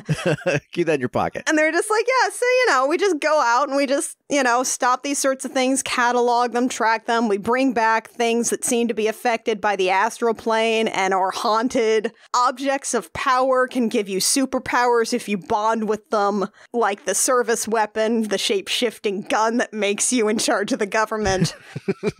So what I'm getting here is that these guys massively dropped the ball on the whole Bright Falls situation. Very much so, and you will find lots of documents that point right towards that. Bright Falls is a big oopsies. Yeah. Whoopsies, fumbled that one. I knew that Remedy made the games, but there is a point when you're playing the games where, like, you find a document that talks about Alan Wake, the video game, but, like, some of it's redacted and it says Bright Falls, and I was like, wait a minute, like, the same Bright Falls? And they're like, yeah, that one. We were off the mark on that one. And anyway, now we have a station out there. That was a fucky-wucky. Yeah, and now we have a station out there just in case it happens again. Because if it happens twice, that's on us at this point. Yeah, at that point, we're really fucking up. Because, you'll find out later that it turns out Sarah Breaker, the sheriff who shouldn't be a cop, her dad is actually a retired FBC agent who is probably sending reports back to the oldest house like, hey, guys. Can someone come here, please? Guys, can I just give me a 5-minute phone call with somebody, please? There's they have objects of power, altered items, which are just regular paranatural things like rubber duckies that follow you around, or a refrigerator you have to look at. A merry-go-round horse. There's a merry-go-round horse. There's a whole wing of it. It's called the Panopticon. There's a whole wing that's just a bunch of weird objects in rooms so they don't get weird. One of them's like an old 1960s Christmas tree, like the tin shiny Christmas trees. And they're like, this one's rough. Don't. There's a paper lantern. Yeah, there's a whole bunch of stuff. It's just always a little note about it. This thing did a weird thing and now we have to keep it in jail. Yeah, it's haunted object jail. Yeah.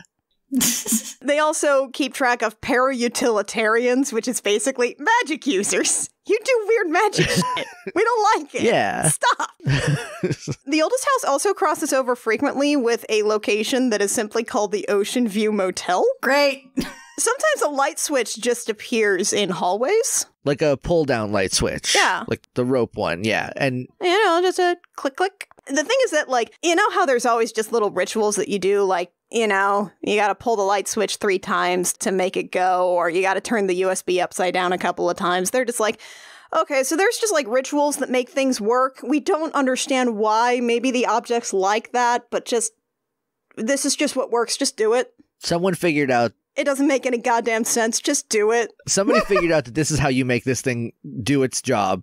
So you just got to do that. And don't worry about it. Like how you have to just watch the refrigerator. Sometimes you have to just watch the refrigerator, and if you don't, it'll get you. We lost like 5 guys to the refrigerator. Yes. Before we figured out you gotta watch the refrigerator. Literally, yes. I think it was 5. You eventually do have to fight the refrigerator, and you get there, unfortunately, late, and someone has just gotten by the refrigerator. He's just gone. Yeah, poor guy. You break eye contact for a second to go into another room, and he's just gone. And they're just like, oh, man, not Phil. Oh. Ah, beans. We lost Phil the refrigerator again. Jesse, you should probably kill the refrigerator. And you're like, all right, let me give it a shot.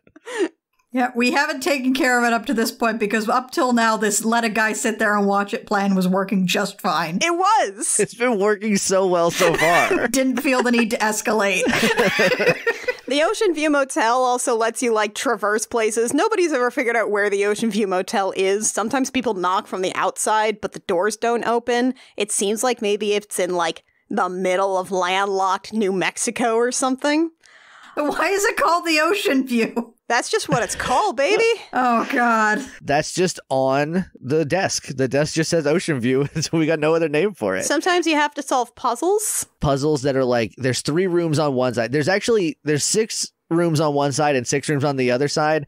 And on the one side, they're like normal rooms. 3 of them are just like, go in these rooms and like do stuff, and then that'll let you move on and get past wherever. And then the other side of the rooms, there's like, this is the one that lets you get out. Usually. This is the one marked with an upside down triangle. So that's the one that you want. And then one of them is a spiral. There's a bunch of other shapes. You can't go in those rooms. They're too spooky. We can't let you in those rooms just yet. Those are the scary rooms. Yeah, you don't want to be in there. I think you do go in the spiral room. There's also a janitor's closet. Obviously. Gotta have a janitor's closet. There's also, sometimes you can hear people outside the hotel. If you go to the door, you can like hear people. So I think that it's in Hampton Beach, New Hampshire, but I have no justification for that. They've tried mapping it. They've tried recording things or like sliding cameras underneath the doors. It doesn't work. Nope. Speaking of janitors, though, there's also someone else in the Federal Bureau of Control. Or to be more specific, someone in the oldest house. His name is Atti. And he's the best. He's the actual best. He is Atti the janitor. He's an old Finnish guy. He is deeply Finnish. He is Finland the man. And so the game starts with you going into the oldest house when it's on lockdown, which like shouldn't have been able to happen because it's on lockdown, but you're very special. So don't worry about that. And the first thing you do is, because the main character's looking for a brother, first thing you do is run into Atti and he goes, oh, you're my new janitor's assistant. And you're like, no. And he's like, yeah, you are. And then he puts you to work. And now you're his janitor's assistant for the rest of the game. He just thinks that's what you do. Yeah, even when you're the boss of the entire, like, organization, you're also the janitor's assistant. Yeah. You do some chores for him. And the thing is that Jesse is like, sure. Yeah, okay. I've worked a bunch of odd jobs. I've been a janitor before. Yeah, Atti probably knows what's going on. And yes, Atti does know what's going on. There's a point in the DLC where they're like, we don't know who Atti is. We don't know how he got here. First of all, don't take a video of him. That never goes good. No. Also, just let him keep doing whatever he's doing. Because we don't know what happens if he doesn't do it. Atti just showed up. They tried to, like, just do experiments to figure out what the hell he is. It never worked. And Atti just showed up and he was like, I'm the janitor. Hi, I work here. I'm the janitor. And bad things happen if Atti doesn't do what he says he's going to do. Not that, like, Atti makes them happen, but just, like, they're just like, just let him do whatever the hell he says he does. Whatever it is, it's working. Yeah. So, Atti is benign, but... But weird. Also, Atti is the Finnish name of a water god. Probably unrelated. Interesting. Probably unrelated. Probably not anything to do with that, but interesting factoid. Yep. Mm-hmm. So he's the janitor. It's fine. He's Atti. He's the greatest. He's your friend. He's the best. It's just some shitty old Finn. In like a pair of coveralls with a mop. He's just got his blue outfit on with his little name tag. And he's just mopping somewhere. And every once in a while, he'll be like, hey, there's a problem in the vent. And you got to go do that, my janitor's assistant. And you're like, but I'm the boss now. And he's like, not to me. You're not. Get in the vent. Get the vent. And like, Atti also speaks in like literally translated Finnish idioms. Yeah. I don't remember any offhand, but they are very funny. If they don't hire you, Johan helvet. There be work for the axe. Take them behind the sauna, jumalauta. Ahti the janitor is a friendly face in my book. And you're just like, you know what? Yeah, you probably know what's going on. It's cool, Ahti. I love Ahti so much. So yeah, Jesse Faden, the actual main character. Jesse's looking for her brother Dylan. They lived in a town called Ordinary, Maine, where 17 years ago they discovered an object of power they think called the slide projector. And you mean to tell me that the place called Ordinary, Maine turned out to not be completely normal? You'll never believe it. Seems improbable. And yet. And yet. So, like, they find this thing called the slide projector that allows them to travel to worlds connected to a handful of special slides they find with the projector in, like, the junkyard or something. Yeah. And so some, Stephen King children have supernatural adventures shit happens. Yeah, you put in a slide, it takes you to a place, you go hang out in there. Sometimes it's chill. Sometimes there's something called the Not Mother that wants to transform you into her children. Yeah. Ah, okay. You can go to the meadow, you can go to the temple, meet the Not Mother. It's fine. There's the place with the big pillars. That's always nice to look at. Don't go to the one with the Not Mother. Yeah, I love them. And her dung apes. Yeah. Yeah. And sometimes your friend gets turned into something that's not a dog. It's not a dog. And look, we don't know what it is, but it's not a dog. I can tell you that for free.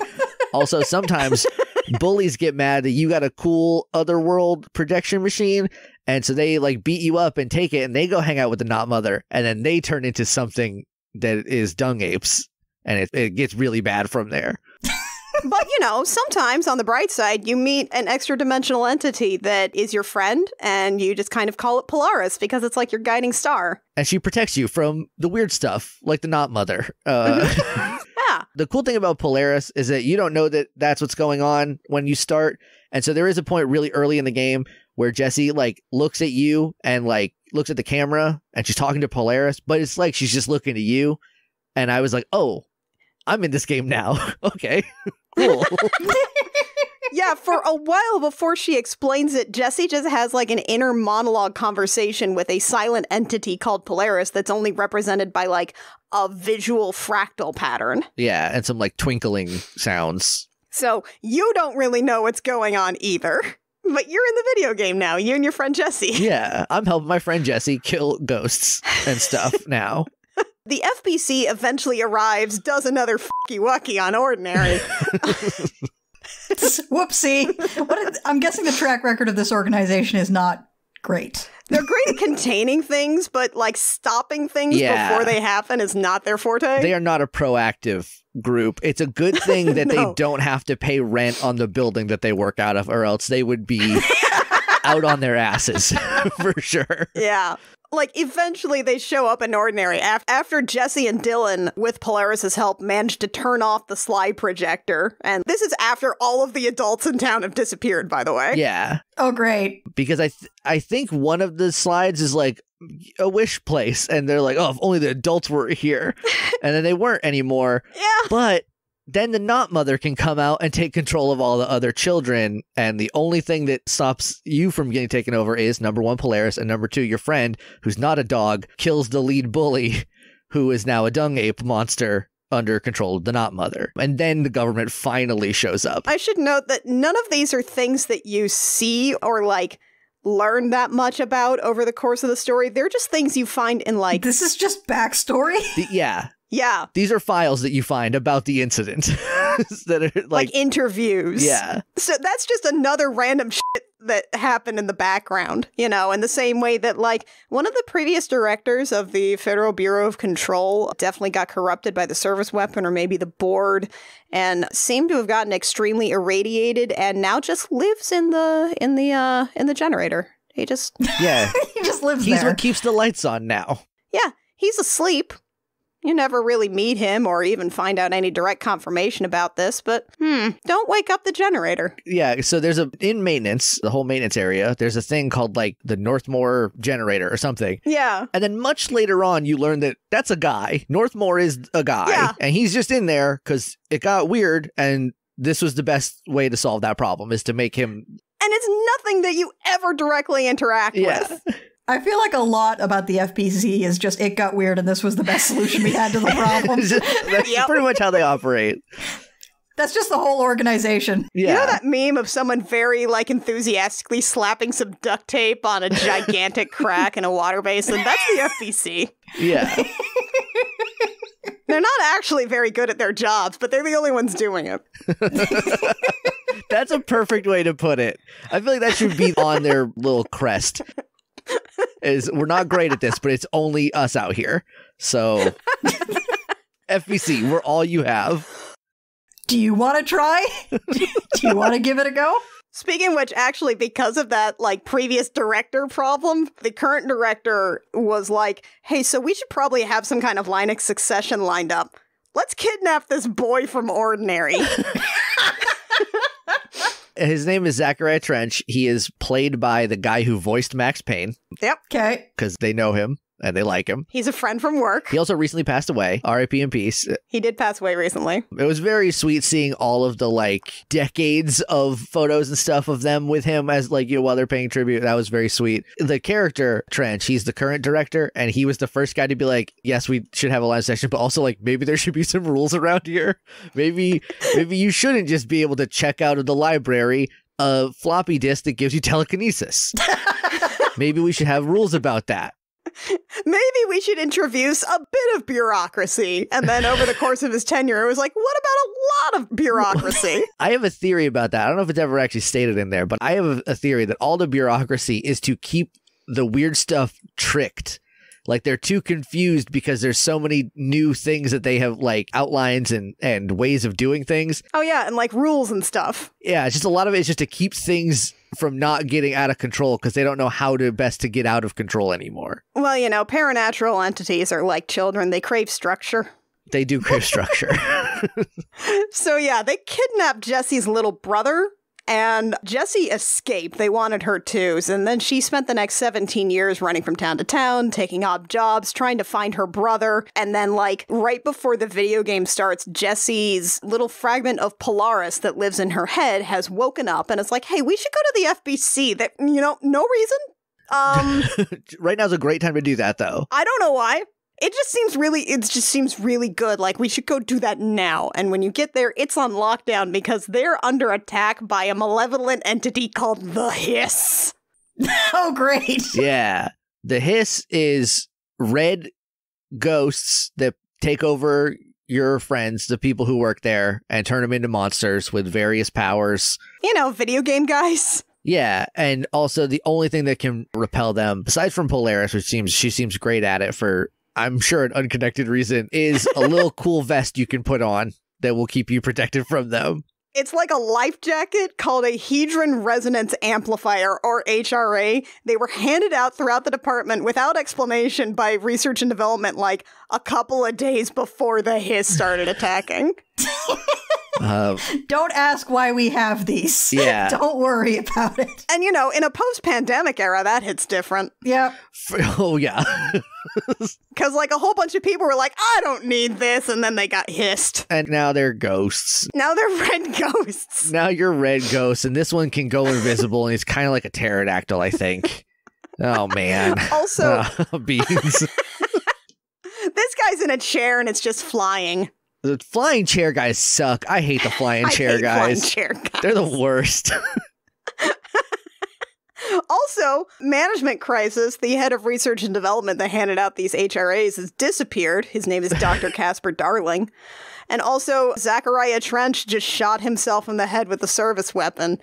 And Jessie picked up the gun, so I guess she's in charge now. Yeah. Oh, God.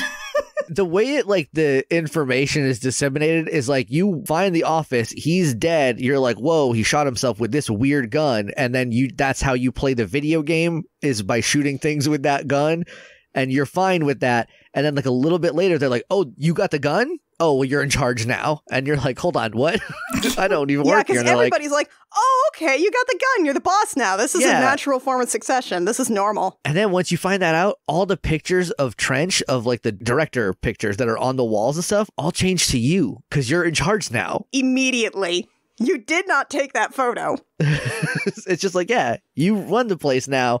And you're like, I am literally just some lady. I need you to know that about me. You also receive visions of the previous director. Just, sometimes little full motion video visions of the past. Like you do. Don't know where that's coming from. The hotline, maybe? The red phone that the board contacts you on? It's probably fine. Yeah. It's totally normal. And also the first time that like it is a silhouette of a real human man, it just pops up on the video game, I was afraid because I didn't know what was going on. I'm not used to seeing real people in video games. It's like a broken TV jump scare. Yeah, it's just like, whoa, okay. And he's just like there smoking a cigarette, like, here's what you have to do so that you don't shoot yourself with this magic weapon. And I'm just like, well, hold on, guy. I don't even work here yet. At best, I'm a janitor's assistant. You need to calm down. And again, it's like Max Payne also voices this character. So now you have just like this grim, grizzled guy with like cigarette throat. Yeah. Just being like, we put Northmore in a tank. He got out of control, so we put him in the tank. Watch out for that. But don't. It's not in this video game. Yeah. At some point, he's like, you gotta go get the phone. And you're like, why? And he's like, you just gotta get the goddamn phone. Don't ask questions. And you're like, okay. And then the board can talk to you now because you have the phone. It's like, okay, weird. Yeah, and the board sends you fun little messages. I appreciate the intellectual honesty of a video game going, just fucking do it. Don't ask questions, just fucking do it. It's really nice in some ways because, like, in a lot of games, you're like, why am I doing this? Why does this thing happen? Like, if you play, like, for example, my favorite $15 word is ludonarrative dissonance, right? It's just a goofy word. But it's like you're playing BioShock Infinite and the whole thing is about like choices and peace and like doing what you're supposed to do versus what you're expected to do. And the whole time you're just killing 1 million people. Like you just kill every single person you ever see in the game. And you're like, why am I doing any of this? This doesn't fit the story at all. And then you get to Control and they're like, you have no clue what's going on. Like, just do the goddamn video game. All right. You'll get there eventually. It's like, we don't know why it works this way. Just do it. Just play the goddamn video game and stop asking questions, for Christ's sake. And you're like, all right, you got me. They'll give you 5 seconds to be like, can Jesse uncorrupt a hiss person? No. Great. No qualms. Go. Yeah. There's one point, because you finally get to like the executive branch and you meet some people who are like holed up there. And then they're like, well, can you try to fix her? Because you seem to be able to get rid of some of his stuff. And you try to fix someone and she dies. And they're like, okay, don't do that again. And you're like, all right. So much for that plan. Good to know. Because, like, there's people who are, like, not actually totally corrupted by the hiss, but they're partially corrupted by the hiss, just floating around on the ceiling, and they're all just reciting a poem? Yep. That's probably normal. The hiss incantation. Yeah. That's normal. It's a weird Dadaist poem. It doesn't actually make any sense. Even in the context of Control, it doesn't, like, tell you anything that's going to happen. It's just weird. And they're like, okay, so maybe don't try to uncorrupt them. Maybe let's just see if they just come back down later. Let's just wait to see how this plays out. Yeah, maybe they'll just stop. The other ones, though, just go ahead and shoot those ones. If they're trying to get you, just go ahead and shoot them. Once you get telekinesis, you can throw literally anything in the game at them. Just don't worry about those ones, though. They're gone. The floating ones, maybe we'll get them back. But, you know, who's to say? Unless they're floating in a chair, in which case... Kill them. The worst. They're the worst. So that's also one of the things. You get various, like, telekinetic superpowers and shit. You can fly at some point, but one of the things you can do that's the best thing in the game is telekinesis, which is, you know, maybe you'll pick up some furniture if it's nearby to then launch at people, but if there's not really furniture nearby, you just pick up pieces of brutalist architecture to throw at people. Chunks just come out of the stairs. Rip a chunk out of the wall, rip a chunk out of the floor. You could throw a potted plant, sure, but you could also throw the corner right there at somebody. Yeah. If you upgrade enough, you can throw other people. You can just throw other house ghosts. Is fine. Yeah, it'll heal. It'll be fine. You do also get this power from a big floppy disk that had nuclear launch codes on it. Terrific. That gives you telekinesis. So It's normal. yeah, It's a normal thing. The television is what lets you fly. somehow. Somehow. Oh, speaking of TVs, there are TVs scattered hither and yon throughout the area. Sometimes you'll find videos, full motion videos from Dr. Casper Darling, basically making informative movies about what's going on in the department. And he's played by Matthew Peretta, the guy who voiced Alan Wake. Who you might remember as Alan Wake. He's also ripped. Yeah, it turns out he's buff. He's shredded under there. Which is great because he's just like, he's a dorky scientist in a bow tie. Yeah. But also he takes off his shirt at some point and he's ripped. He's just jacked. There's also some fun little things called the Threshold Kids. Wait a second, I've seen this guy. Where have I seen this guy? Have you seen him in the video game Control by any chance? Because that's the only place I've ever seen him. Oh shit, no, I think he was in Robin Hood Men in Tights. Hang on. Oh my god. Hang on. We're hanging. We're hanging. Yeah, he was in Robin Hood Men in Tights. That was Will Scarlett O'Hara. We're from Georgia. Fantastic. The first picture is of him from Robin Hood Men in Tights. If you just Google his name. Yep. Nice. Absolutely fantastic. Good for him. Okay. He puts in a killer performance in this video game. So Yeah. You also find a fun little children's puppet series called The Threshold Kids, made by someone who took a puppet class once. it is exactly as Candle Cove as you imagine it to be. Oh god. If you are familiar with Candle Cove, it like some of it is like, this is weird, but some of it's like, this is so weird that I'm afraid in my heart now. I don't want to watch any more episodes of this show, I don't think. It was an informative little fun children's video series about all the things that will happen to you if you are naughty in the oldest house. Great. Turns out they made this for a couple of kids that they expected to have growing up in the oldest house. That's weird. Turns out they made it for your brother. Yep. And the first time like I saw it, I was like, is there a daycare here? I don't want to run into that. I really hope I don't run into the daycare here.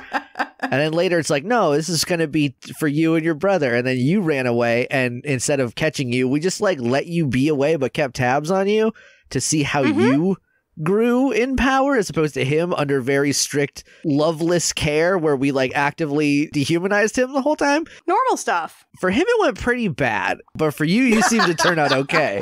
Gee, I wonder why that was. It's a mystery to us all. We also have all these fun recordings of when you went to therapy about all of your childhood trauma. And then you started talking about a poet you like named Thomas Zane, who never existed. Oh, God. Yeah, he's not real, so why do you know about him? That's so weird. That's weird. That's weird, Jesse. It's so weird, Jesse. And then also in the Panopticon, if you go to like to the really far corner, you can find a little typewriter, and fucking Alan Wake will talk to you. What? Okay, I did not know about that one. Did you not? Okay, yeah. So it's like hard to get to. It's like one of the hardest places to get to, but there is like, pretty sure it's a typewriter. But if you do it, a full motion video of Ilka Killy or Ilka Villy, whatever his name is, type in, and it's Casper Darling, but doing a little bit of a different voice because, you know, Professor Darling's like, hey, I'm up here and I'm happy. And then it's the same voice, but like if he was sad about, you know, not being able to go to his cool sex parties anymore. But he just does like a little like, then Jessie came and found the typewriter that talked to her in Alan Wake's voice. And like it's over really quickly. But you can find a little Alan Wake hidden in the corner of the Panopticon. Oh, for God's sake. Oh, God, Remedy, you fucks. Yeah. But it's also, it sets up something we'll get to, but it's also very important that he's like writing the story of Control. So keep that in mind also. Jesse wanders through the departments as the new boss, tries to fix things, tries to like, you know, at least keep things a little bit normal, like doing janitor tasks, like fighting off the clog. Yep. If she tries to kill the refrigerator, she will meet a big Cthulian entity with one eye and several tentacles called Former, that you get a call from the board shortly after who's like, we don't know about any Former. If he tells you he used to work for us, do not listen to him. It's fine. We are not affiliated with that guy. If he offers you any better benefit packages, do not take it. We will be mad?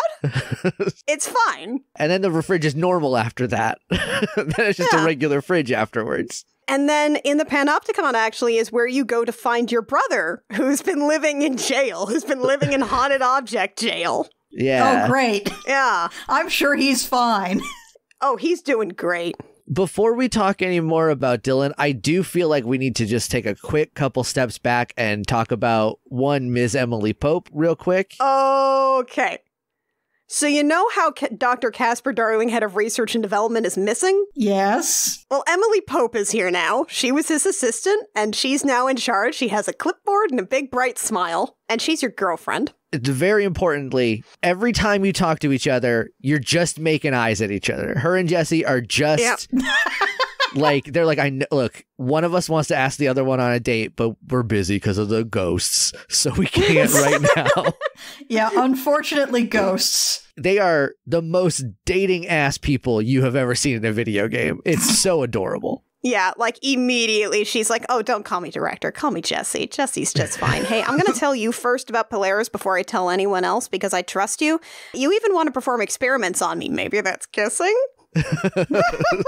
That's how you know a girl likes you, is if she performs experiments on you. It's the true sign of love. Emily just has this like buzz cut and just this perky smile. She's excited about everything and she loves collating data.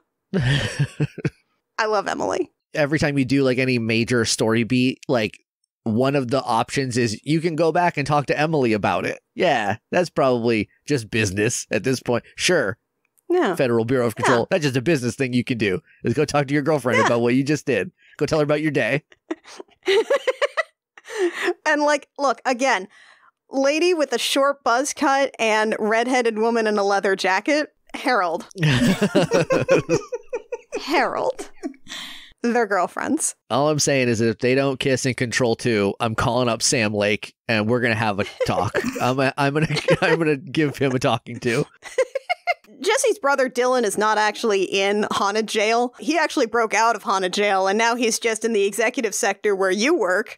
And he is corrupted by the hiss, but like he's slightly more normal. He just kind of tilts his head and gives you a Kubrick stare most of the time. And then he tells you about his cool, normal dreams. Like where you used to be one person named Jesse Dylan Faden, because isn't it funny that both of our names are spelled in the gender neutral way? And and a cool dream that he had about a man named Mr. Door who stood at the nexus of all things. And a cool dream that he had about a writer who's writing a writer.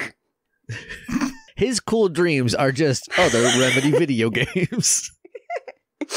He has a nice time, Dylan does. I bet the only entertainment they gave Dylan when they kept him in haunted object jail was just Alan Wake's terrible airport cop books.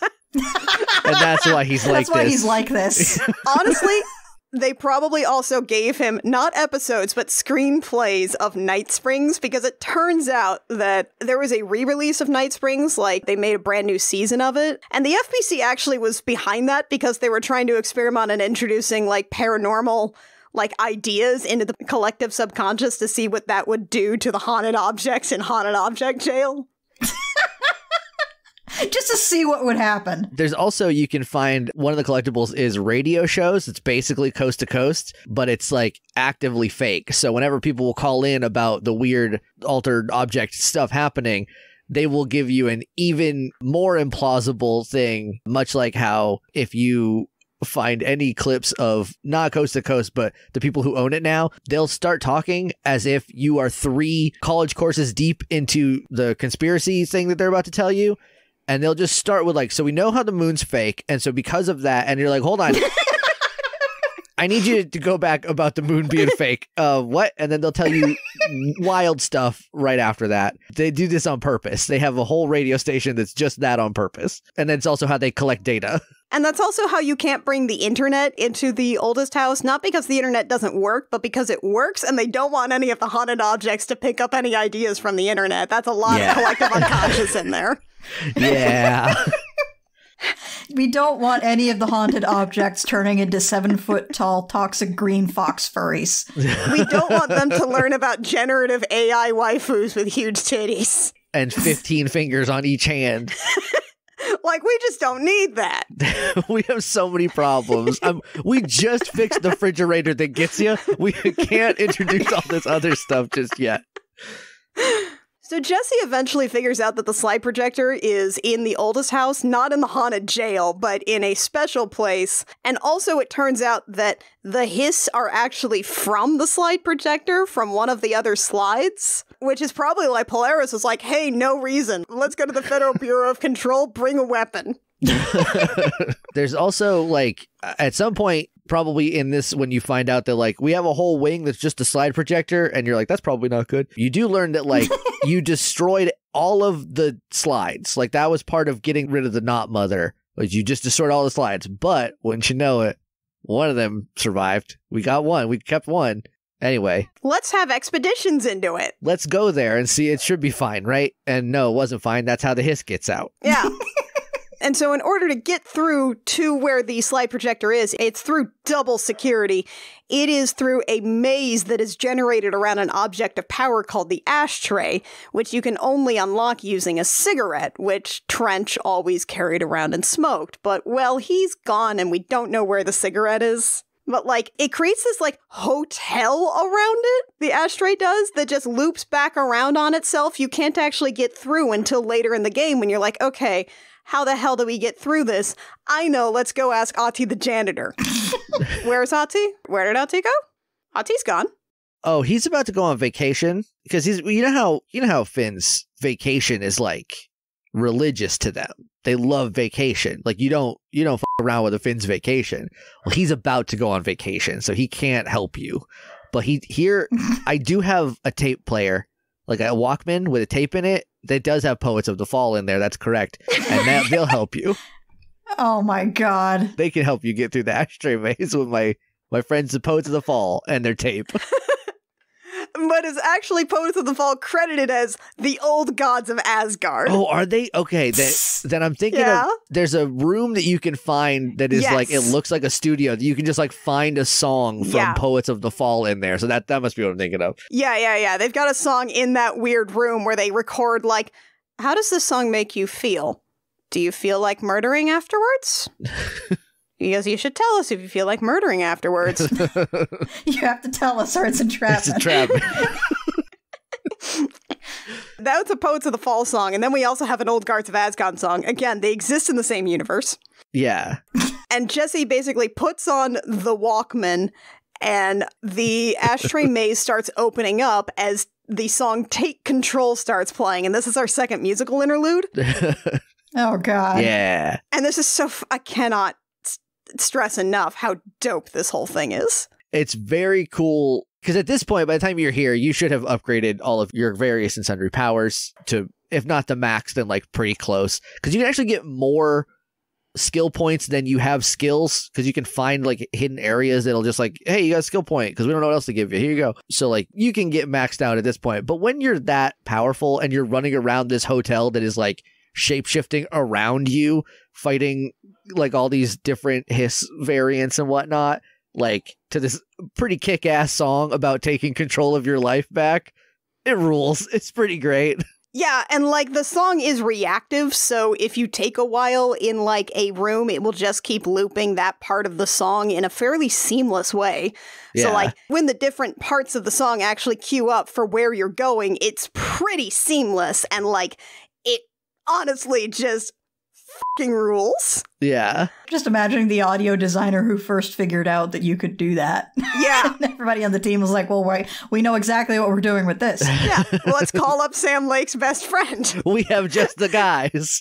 They like putting their songs in video games. And like, it is absolutely like, it feels like the climax of the game because it feels like you are so powerful, and while stuff is still a challenge, you're able to like traverse it really well. It does the good job of tricking you into feeling like you're overpowered. And there's even a point where like as you're racing through the maze, like halfway through, it's like the maze starts to help you by blocking off points where there are like other hiss coming in. It's really, really fun if you're playing it like, not like too quickly, but if you're going at the pace that they intend, that there's like a lot of really cool things like that where like you'll be going down a hallway and you'll see a bunch of guys, and then like the floor will fall out and they'll all fall down, and there'll be a staircase for you to take next to it, and like stuff like that. I only remember one area in the whole ashtray maze that I got really hung up on because there was like 2 tough guys, and I didn't know that you can get rid of them pretty easily by just like moving past where you're supposed to be. But other than that, like, it's a really fun time. You've got this great song playing the whole time, and then finally, once you hit like the trigger point where you are at the end of the maze and Jesse is slowly taking off the Walkman, like, it plays the end of the song right there, and it's one of those like, take control, end. Like, so it's just on a very quick beat, and it's just, everything else in the game is interesting and cool, but it does not roll as hard as that. Yeah. The only other time that I felt like as cool as this part is probably when you're fighting the Mirror You. Yeah. Because there's a Mirror You. Yeah, there's a side quest where you can just find a haunted mirror that makes a Mirror You that you have to fight, and then you get her cool outfit. Yeah, and her name is Essage, because it's Jesse backwards. Oh, Jesus. Yeah. And she's tough, but there's a point where you're basically, because she has your powers, so you're just like grabbing chunks of floor and equipment and stuff and just, throwing it at each other and hoping that you do it better than her. It's pretty fun. Yeah, she's also got all the different versions of the gun that you've unlocked. Yeah. So you get through the ashtray maze, you get to find the slide projector, only the slide projector is not there. Womp womp. Because Trench got a little bit of the hiss in him when he went through expeditions. It drove him mad. He let the hiss in, and then he also put the slide projector somewhere else. But there is something in this wing that is very important that Casper Darling left behind, an entity called Hedron, which is where he gets the Hedron resonance amplifiers, which is keeping everybody safe in their little life vests. And their cool little life jackets, yeah. And Casper Darling is gone? Yeah. Casper Darling ascended to another plane? He's not dead. This is how we know he's ripped, is because this whole time you find videos of him being like, here's the oldest house, here's the gun, here's this thing, and just explaining stuff in like a Mr. Rogers kind of way, like a Bill Nye kind of like, anyway, this is the gun that it has different forms and it makes you boss. Isn't that neat? That's pretty sweet. And then you find a video of him without his shirt on, like just in his boxers, like crouching in the corner about to ascend to a different plane. Like, I hope I'm leaving this place in good hands because Trench got and now I need to go for whatever reason. And then he leaves. And you're like, okay, what? Just return to his home planet, I guess. Pretty much. Basically. And then you find Hedron, which is a gigantic geometric shape that is like a dodecahedron or an octahedron. Maybe that changes. But it is a big shape, and Jesse realizes that it is friend-shaped. It is actually Polaris. So that's neat, that your friend that's in your head is also a big D20. Don't worry about it. You get this sort of vision where you realize that Dylan is in charge of the hiss, and he is going to try to use the hiss to kill Hedron, partially because, hiss mad or whatever, but also, well, Hedron did not really help him get out of his terrible bureaucratic baby jail that he grew up in. Yeah, and it did help you, and you just always had Polaris chilling in there, but he didn't get any of that help, so might as well kill the D20. Yeah. So Dylan is here to kill Dungeons and Dragons with the hiss. You have to fight them off. It's a big sort of puzzle thing. There's a lot of things you have to do to try to free Hedron so it can escape. And you go through a big fight and then you lose and the game's over because you're corrupted by the hiss. Yep, you got. And the credits play, and then halfway through the credits start being weird, and then they start melting, and then the game starts, and it's the worst thing you could ever imagine. You are just like a regular office worker, but the lowest rung. It's your first day at the FBC. You got a cool new job. It's a favor from your brother, and you're getting coffee, and you're making copies, and delivering the mail. And all of her friends are here, and they're just kind of hanging out. And they're just kind of chilling. And his is gone. And his is gone, but also, though, your girlfriend does not remember you, which I feel like this is how you know it's a nightmare, is that even Emily Pope doesn't know about you. And she keeps talking about, dreamy boys. Yeah. Which so, is just nightmare. Not correct. Yeah. And it's like, oh, Jesse, you delivered these 30 pieces of mail and you cleaned up these 20 coffee cups and you copied these 20 pieces of paper. Here's some mail to take to the director. Hey, who's that janitor you just walked by? He seems normal. He just said something cryptic to you. My favorite part of this whole thing is because you do these tasks like 2 or 3 times before you like can start to like figure out that like you're supposed to do something different. And like Ani basically looks at you and is like, are you sure you want to be getting all those coffee cups? Come on. Yeah, Ani doesn't like tell you. He's just like, hey, so like, are you sure is this right? Are you good? Does this seem right to you? You good? Ani would never lie to me, and in fact is the only person who has addressed me as a human and not just the new office drone, so maybe I should take his advice. As things start getting more distorted as you keep looping through this, because it's not a loop, it's a spiral, things starting to get more and more distorted. Like sometimes it's a Hiss office worker who's got this melty face who's also waiting for their mail.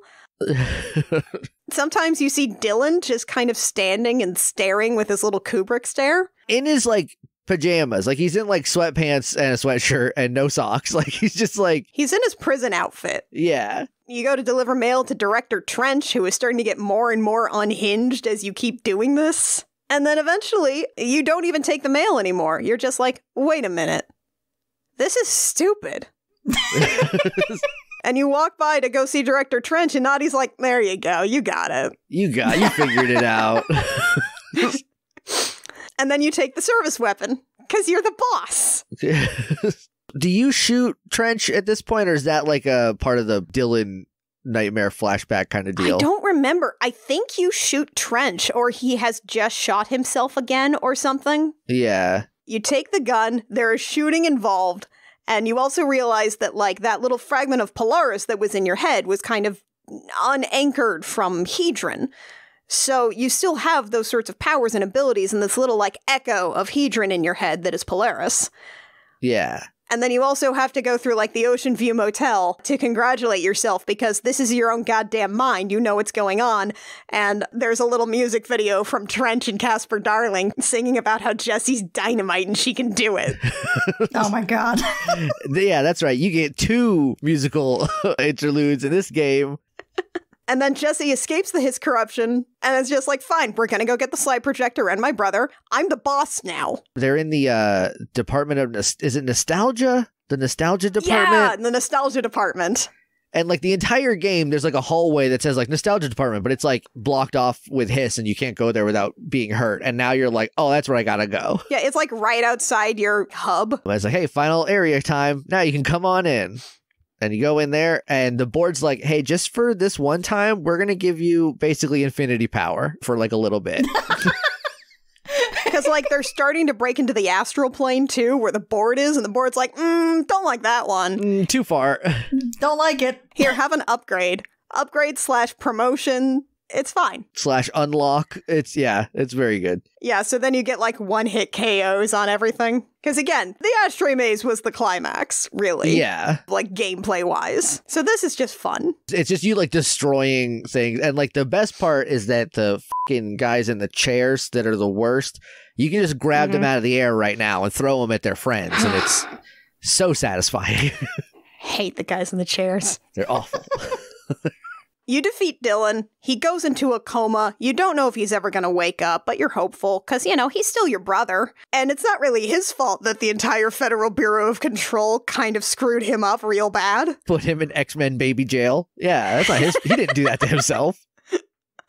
So you're like, fine, I'm the boss. I get a cool new outfit. I get a little suit. We still have to lock down the FBC because we still have Hiss inside and we're not opening the doors until it's clean because god damn it, you guys.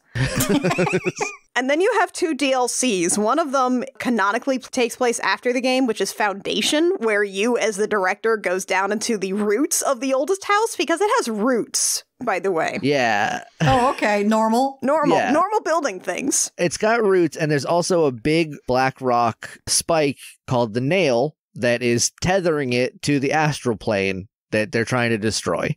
And you gotta fix it. Yeah. Or else who knows what'll happen.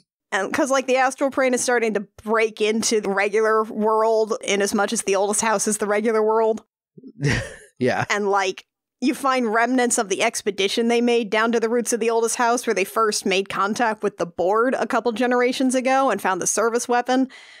And you also meet Former again? The thing that was in the fridge? Yeah. Yeah, you meet the fridge guy, yeah. Yeah, the fridge guy. He's back. He got unfridged. He's like, hey, so I see that the board is only letting you have one of these superpowers they offered you. I think you should have the other one. I think it'll be a good idea. And they're like, do not. How dare you? We hate this. We hate you. Don't do it again. And then the board calls later like, hey, we're sorry that we snapped. Please don't go talk to Former. He's definitely not trustworthy, unlike us. You know what? It's actually okay that you have the second power. We wanted you to have it. We approve of that, and it's fine. There is also a little bit in there where because like one of the tricks of the oldest house, there are areas that are just like, you can't go over there because it's a bottomless pit. So like, you know, there's like big distances and stuff. The whole like foundation area, half of it is like bottomless pit, and there's like a little tram you got to ride to get to some places. But after you talk to the Former and the board's like, hey, sorry about that. You can have the second power. Please don't talk to the Former again. He doesn't work for us for sure. We are not affiliated. You just see him in the house, like in the distance, this big ass one-eyed guy, and he's like, hey, thanks, and then leaves. And then that's the last we see of him, I think. So I'm excited to see how they kind of pull that back around in the next one. Yeah, because, like, you have the board that seems, like, interesting and weird, but also definitely, like, knows what it's doing. And then over the course of Foundation, you're like, oh, they don't know what they're fucking doing at all, do they? At best, they don't know what they're doing. At worst, like, they're going to be the next bad guys, is the board. Because Jessie basically takes this DLC and she's like, okay, we are not going to trust the board blindly. We're going to do this our own way. And I am going to lead the Bureau and figure things out whether or not the board approves. The giant black pyramid. The upside down black pyramid in the astral plane that gives me orders. Calls me on the phone. It calls me on the telephone. So there's that. And then there's the AWE DLC, which this time does stand for Alan Wake Experience. Oh, God. That's right. He's back in a major way. And a major way is making Jesse's job and life so fucking hard for no reason. Because in the Dark Place, it seems like Alan Wake has discovered that he needs to write a story that does not feature him as the hero because he was bad at that last time. Didn't go great. He needs a competent lady to be his hero and save him. And he has decided, because he's discovered over time that the Dark Place doesn't seem like it can create things wholesale, but it can manipulate pre-existing things and nudge them in different directions. So he's like, so here's this cool lady called Jessie. Maybe she will save me. Help me save me. Help me Please save help me. me. Please. I'm stuck. And she's like, I'm busy. I'm a shitty writer. Yeah, because this is even DLC that you can do in the middle of the video game. Yeah. You just take a hard detour to Alan Wake land. There's like literally like one of the areas is just like, this is the Alan Wake zone. Like this is where we kept all the stuff from Alan Wake's times. You can just go over there now. It's a different elevator. You can just go over there. Here's a stripped down version of the art assets we had for this set from Alan Wake. Yeah. So Jessie discovers the investigation sector, which, you know, does have other jobs, but right now it's basically just the sector that's about Alan Wake. Their entire job is figuring out what the fuck is going on in Alan Wake. Yeah, so yeah. You remember the evil mental health expert, Dr. Emil Hartman? Oh, God. Well, he got corrupted by the Dark Place, and then the Hiss came, and he got double corrupted. And this guy in particular. For the rest of the DLC, when referring to Hartman, they consistently call him the third thing. Because he's not a take it, he's not a hiss. He's just some other thing now. He's a secret third thing. He's a secret third thing. He's the secret third thing. And he is the toughest boss, I think, in the game, for me. He's invented a whole new gender. So, like, the whole sector is, like, corrupted with darkness. You don't hold a flashlight. You're Jesse goddamn Fade, and you telekinetically hold a flashlight with one hand in front of you. Yeah. Hands free, motherfucker. Yeah. One of those hands is doing a telekinetic thing, but, you know. It's fine. It's fine. Sometimes you do pick up, like, a giant block of generator energy, and you plug that into something, and that'll turn the lights on for you, so you don't have to worry about holding a flashlight. Yeah, the FBC functions on big telekinetic blocks. Are there gigantic batteries? And they are not Duracell brand, so I don't know if I can trust them or not. And, like, there is this point when you actually pass through the Ocean View Motel again, except this time the spiral door is open a crack, and you look in. It's the only time you've ever been able to go into the other one, and I was so stoked, and I get in there, and it's just like, a guy is in there. He's like, what's up? I'm Tom Zane. Yeah, it turns out Alan Wake's in here, with also Alan Wake, with a doppelganger that maybe is Mr. Scratch, but also is like, hey, what's up? I'm Thomas Zane. I'm really Thomas Zane, and I was never a poet. I was always a filmmaker. I was a poet in a movie. Let's work together to escape the dark place and drink. It's fine. It's totally fine and chill. It's totally fine and also chill. I also look like Ilkavilli. Is that on purpose? I don't know. Who's to say? Who's to say? That's your only real, like, direct exposure to Alan Wake. There's some, like, secret things you can find that actually, in hindsight, call forward to Alan Wake 2, which is great. Apparently, there's, like, a secret area you can access by playing Poets of the Fall... Old Gods of Asgard's Take Control. There are parts that play backwards. Oh. And what you do, you unscramble those parts, and you get clues to a secret location where you get some more Alan Wake narration that are about Thor and Odin retiring to Valhalla Rest Home. Oh, okay. But you also get a phrase that is part of how you find this secret location, but it's also, in their drunken, feverish state, seem to both profoundly, the pyramid in the stolen file becomes a spruce tree. Huh. Which is about a thing in Alan Wake 2. Is it? I don't remember. Yeah, it's about how they came up with the cult of the tree. Oh. Yeah. Huh. That's neat. Yeah. That's pretty neat. And, like, the article that I read is like, I think this must refer to the oldest house because there's some tree pictures and... Oh, no, you just don't know yet. They just haven't told you yet what that is actually about. Because they've been making this game for 13 years. Yeah. And so, like, you go through the investigation sector. You also eventually find out that Alan Wake may or may not have created the Hiss invasion. Oh, for God's sake. Yeah. I don't think he did, but he did write the poem that the Hiss corrupted people keep reciting. Great job, Alan. Yeah. Yeah. It's at this point in the game where I was like, Alan, I swear to God, if you did this to Jesse, why do you just come in and ruin everyone's lives? Can't you just take a knee for like 5 minutes, please? My initial reaction was just like, Alan Wake may have done this to Jesse, and it was just like, get a job! Stay away from her! You also can get some more jobs from Otzi, who is on vacation, but left you some janitorial tasks. And if you do all of them, you get a little vacation postcard from Otzi outside a sauna in beautiful, watery Washington. Weird. The best janitor side quest is go talk to the plants. And so there's just like... Oh, yeah. There's like 6 plants. You just have to go to... And like Jesse just like... is like, hey, how's it going, plant?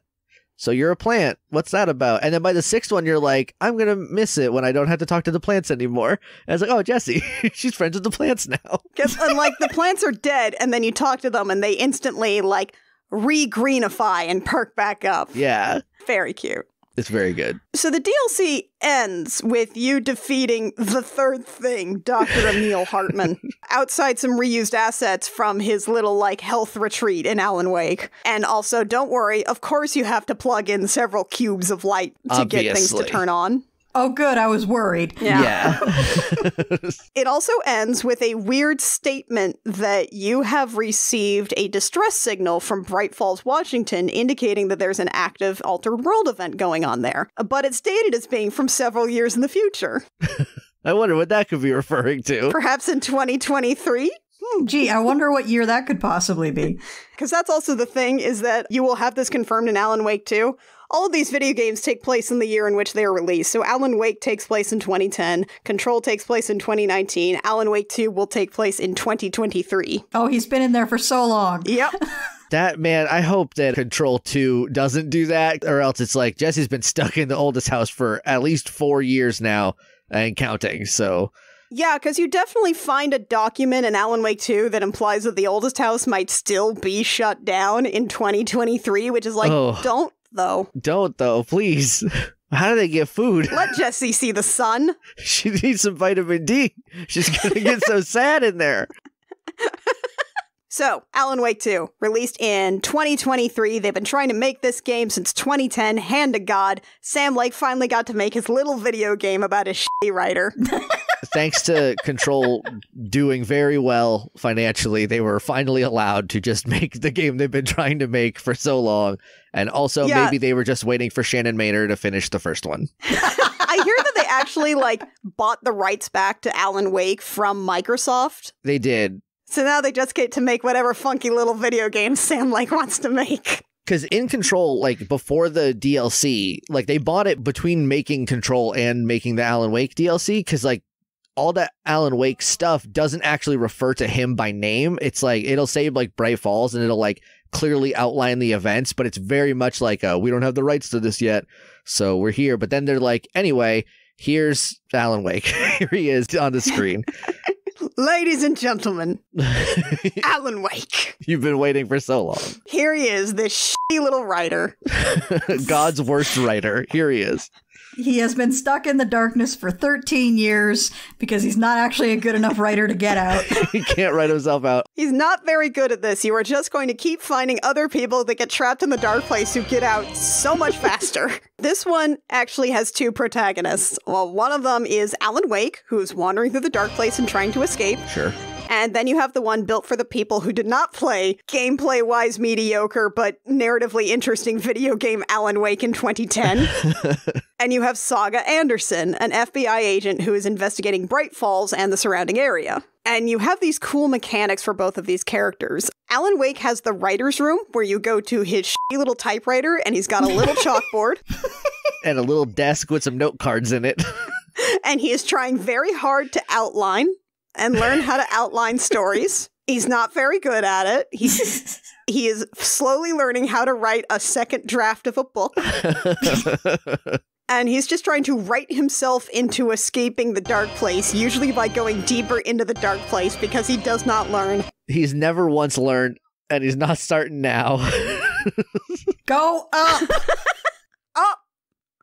Up, Alan, up! And meanwhile, with Saga, you have the Mind Place, which she says is her, mind palace technique thing, where she basically just, recreates a nice little lodge, and she has all her collectibles and little memories and little items that she's gotten over the course of her career. And she also has, a red string conspiracy board on one side, which is how you actually keep track of, things you uncover and plot elements and push the plot forward while Saga makes deductions. It rules. It's really, really... I haven't played the game, but I've watched an entire playthrough of it, and it seems like the best possible pause screen. Because it's just you hit pause, you go into the mind place, and it's hey, here's all the characters that you've met that might be important to what you're doing right now. In case you've forgotten, this is their pictures, and here's what they're doing. You're all in your 30s now. You play video games for a half hour at a time. Exactly. You don't have the operational memory to keep track of what you were doing last time. It also works just instantaneously. It is very much taking advantage of the fact that, modern consoles can just load nothing. It is keeping this whole second, interactive environment just on pause for you that you can just go back to at literally any time with no delay. It's ridiculous. Yeah. Saga Anderson is here with her partner, Alex Casey, who is a real person? Unrelated, but everyone knows about the books because they're super bestsellers, and so he's always getting guff about being named the same thing as that guy from the Alan Wake books, wouldn't you know it? And looking exactly like Sam Lake. He is played by Sam Lake and voiced by the guy who voiced Max Payne, so yep. There's that. So he kind of brought it on himself. Saga is investigating a series of murders, all involving victims who went missing in 2010 in Bright Falls during the first Alan Wake game. And they all seem to be connected to some organization that calls itself the Cult of the Tree, which they're all who just calls themselves a cult? And then there's a second cult, and they're like, come on now. Like, we're at cult saturation for this small town. It's too many cults. You gotta pick one. too many cults for one town, easily. Saga is married. She has a husband and a young daughter named Logan, who are back home on the other side of the country. Gosh, they're just so into the new season of Night Springs. They're really excited about it. They love it so much. So Saga investigates some of these because there's just this new body that's washed up on the shore that seems like it's got some like weird cult things on it. And it's on the shores of the flooded Cauldron Lake. You remember the FBI agent who was like, I just gotta kill Alan Wake because he wrote me bad? Well, that's him. That's his body. He got ate by the dark place. Remarkably well preserved for 13 years underwater, just getting spit up. But that's him now. And that's his body. It's fine. It's normal. Also, a lot of Cauldron Lake, including all of the campgrounds, have been locked up by the Federal Bureau of Control. There's a bunch of signs everywhere that are like, just do not. It's fine. Please don't come in here. We've got a monitoring station here that monitors volcanic activity. Yeah. Don't worry about it. I'm sure that's not going to be relevant at all. Nah, it's normal stuff. Saga and Casey investigate. They also find a couple of mysterious typewriter-written pages that mention Saga and Casey by name, mostly Saga, which is probably not great. Usually it isn't. In this town, I wouldn't want my name on a piece of paper anywhere. So he's just picked a second competent woman to try and get him out of there? Yes. Well, it worked pretty good the first time, so he's like, all right, now I think I know what my angle is. And all involve Alex Casey, my favorite character from my shit books. Who I will remind you, killed.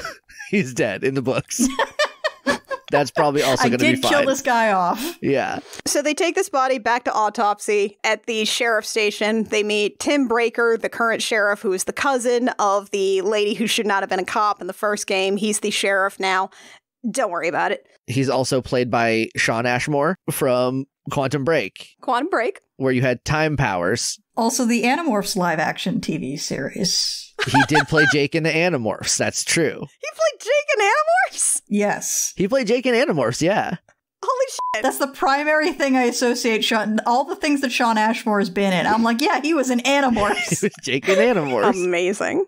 I've been a fan of his since then, because number one, I liked Animorphs, and number two, back in the mid-90s, there was a drought of characters that were cool named Jake. I had one. I was going to say. And it was Jake from Animorphs, so I latched onto that guy. Also have a deep, abiding crush on Brooke Nevin, because she played Rachel in the show. What are you going to do? Oh, yeah. No, that just tracks. Tim Breaker is like, oh yeah, you found mysterious pages? So have we. Here, have one. Oh no! And then he disappears. He gets ate up. It's so weird. He just blinks out of existence. And then, oh, what's this? Oh, the corpse woke up and it's Taken. And now we have to like stay in the light where Taken can't see us and then shoot them and get a flashlight. Oh, we're doing this again. But this time, Saga can run for like a little while. She's not an out of shape writer who's spent the last 2 years exclusively going to drug and sex parties. She has like physical training and can run for a little bit. And also the batteries are not sponsored by Duracell and last longer. And if I was Duracell, I would have sent them a letter for sure. For all we know, they did. So Saga ends up fighting off the Taken, who then disappears. She makes her way back to Cauldron Lake, and she's like, okay, fine. The story says I go to Cauldron Lake on these pages. Why not? Let's do it. Sure, what the hell? By the way, she also passes an FBC monitoring station that is now blaring an alert, and if you go inside, the computers say, warning, AWE in progress, which is probably fine. And she's like, is that sound for Alan Wake event? And they're like, no, don't worry. Yeah, it's the Alan Wake experience. She also can find, like, as a collectible little nursery rhyme situation set up with a whole bunch of creepy dolls where she has to, like, reenact nursery rhymes that some FBC person has been writing and make them alter reality, because they're just doing those sorts of experiments. Just to see what happens. Just to see what happens. Can't leave well enough alone, that FBC. There is something to be said for an organization that just lets you do weird shit to see what happens. I'm not saying it's a good idea 100% of the time, but it does sound like a fun place to work. Oh, yeah. So, look, you might disappear, but you'll have fun before that. And hey, the people that don't disappear, they're going to get some great data. Absolutely. Saga takes the heart that got cut out of this corpse and performs a ritual with it that opens up a place that they call the overlap. The FBC has a different name for it, but they're like, oh yeah, it's a threshold. You've got like alternate realities blocking over here. We should probably close that up. But Saga's just like, I'm gonna go in. And she does this thing. She'll do this thing several times with other thresholds where, like, things loop about 3 or 4 times and are slightly different each time because it's not a loop, it's a spiral. And then she'll finally, like, find the take and fight it, and then also have this weird vision where she has, like, this staticky conversation with Alan Wake. And the first time she's like, what the fuck is this? Who are you? What is happening? And he's like, I'm trapped in the dark place. Help me. And she's like, why are you in my brain? He's like, I gotta get out. And she's like, I know that. I know you need to get out of here right now. And so after defeating this Taken, Saga wakes up back on the shores of Cauldron Lake. The floodwaters have receded, and also next to her there's a man in the suit face down in the sand who has a few pages of a novel with him, and oh no, it's Alan Wake. It's a dirty, dirty Alan Wake. Oh no, you got him out. You got Alan Wake out. There's your problem. Don't let him out of the box. Now we reach the point where you are able to, like, start jumping back and forth at, like, little checkpoints consistently. Little buckets of water that have janitor markings with them and a poster next to them for a band called Ati and the Janitors. That's interesting. Huh. And you can use these puddles of water to jump back and forth between Saga's story and Alan's story, but we're just gonna, like, jump through Alan's story here real quick. Because Alan just keeps doing the same shit over and over again because he's a dumb bitch with terrible taste who refuses to learn. And he will never learn. That is a promise. So Alan is in the dark place, which is, in this game, it is a big, rainy, dark version of New York City, because Alan just keeps thinking in shitty noir cop novels. He can't not. Alan, no, this is exactly your problem. It is, and it's just going to get worse for him the more he does it. What's interesting for Alan is that he'll be going through here chasing murder sites that are somehow connected to what Saga's doing. He will fight shadows. He will use a flashlight. He'll go through these parts of New York City that are warping and changing. But it always starts in the same place. It starts in the green room of a late night talk show called In Between with Mr. Dorr.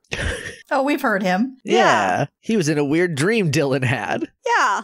A cool dream that Dylan had and may or may not be related to Mr. Hatch. And Mr. Dorr has a house band on his talk show called the Old Gods of Asgard. Oh, great.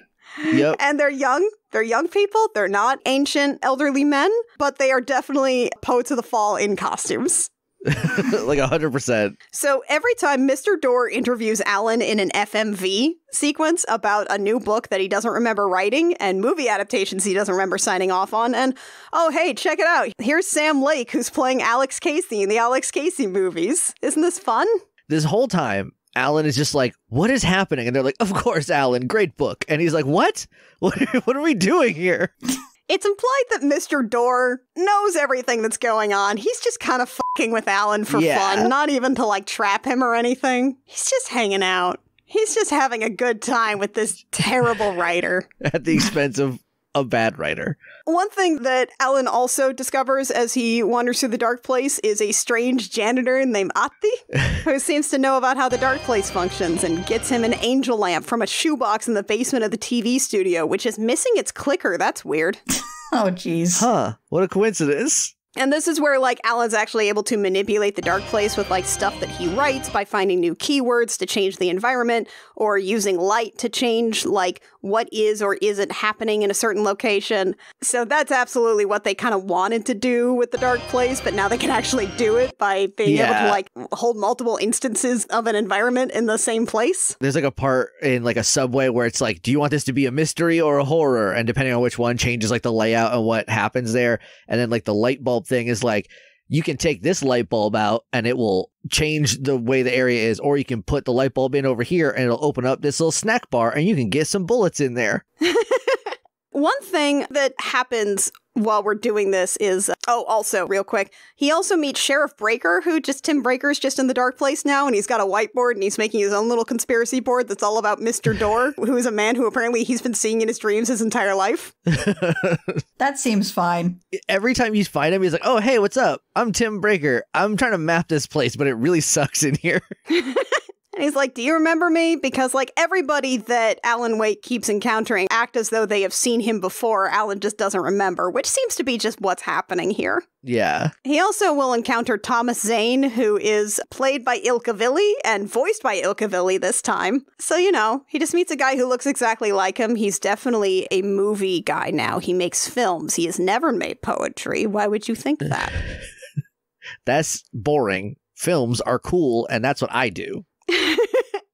It'll actually reenact in a different way the conversation that Jesse overhears, which is wild. Oh, it does it? That's neat. Yeah. The first conversation that you have with Tom Zane in the Overlook Hotel, by the way, in room 665, which is a totally normal number. It's sort of a rewrite of the conversation that Jesse overhears with the Alan Wake model from Control.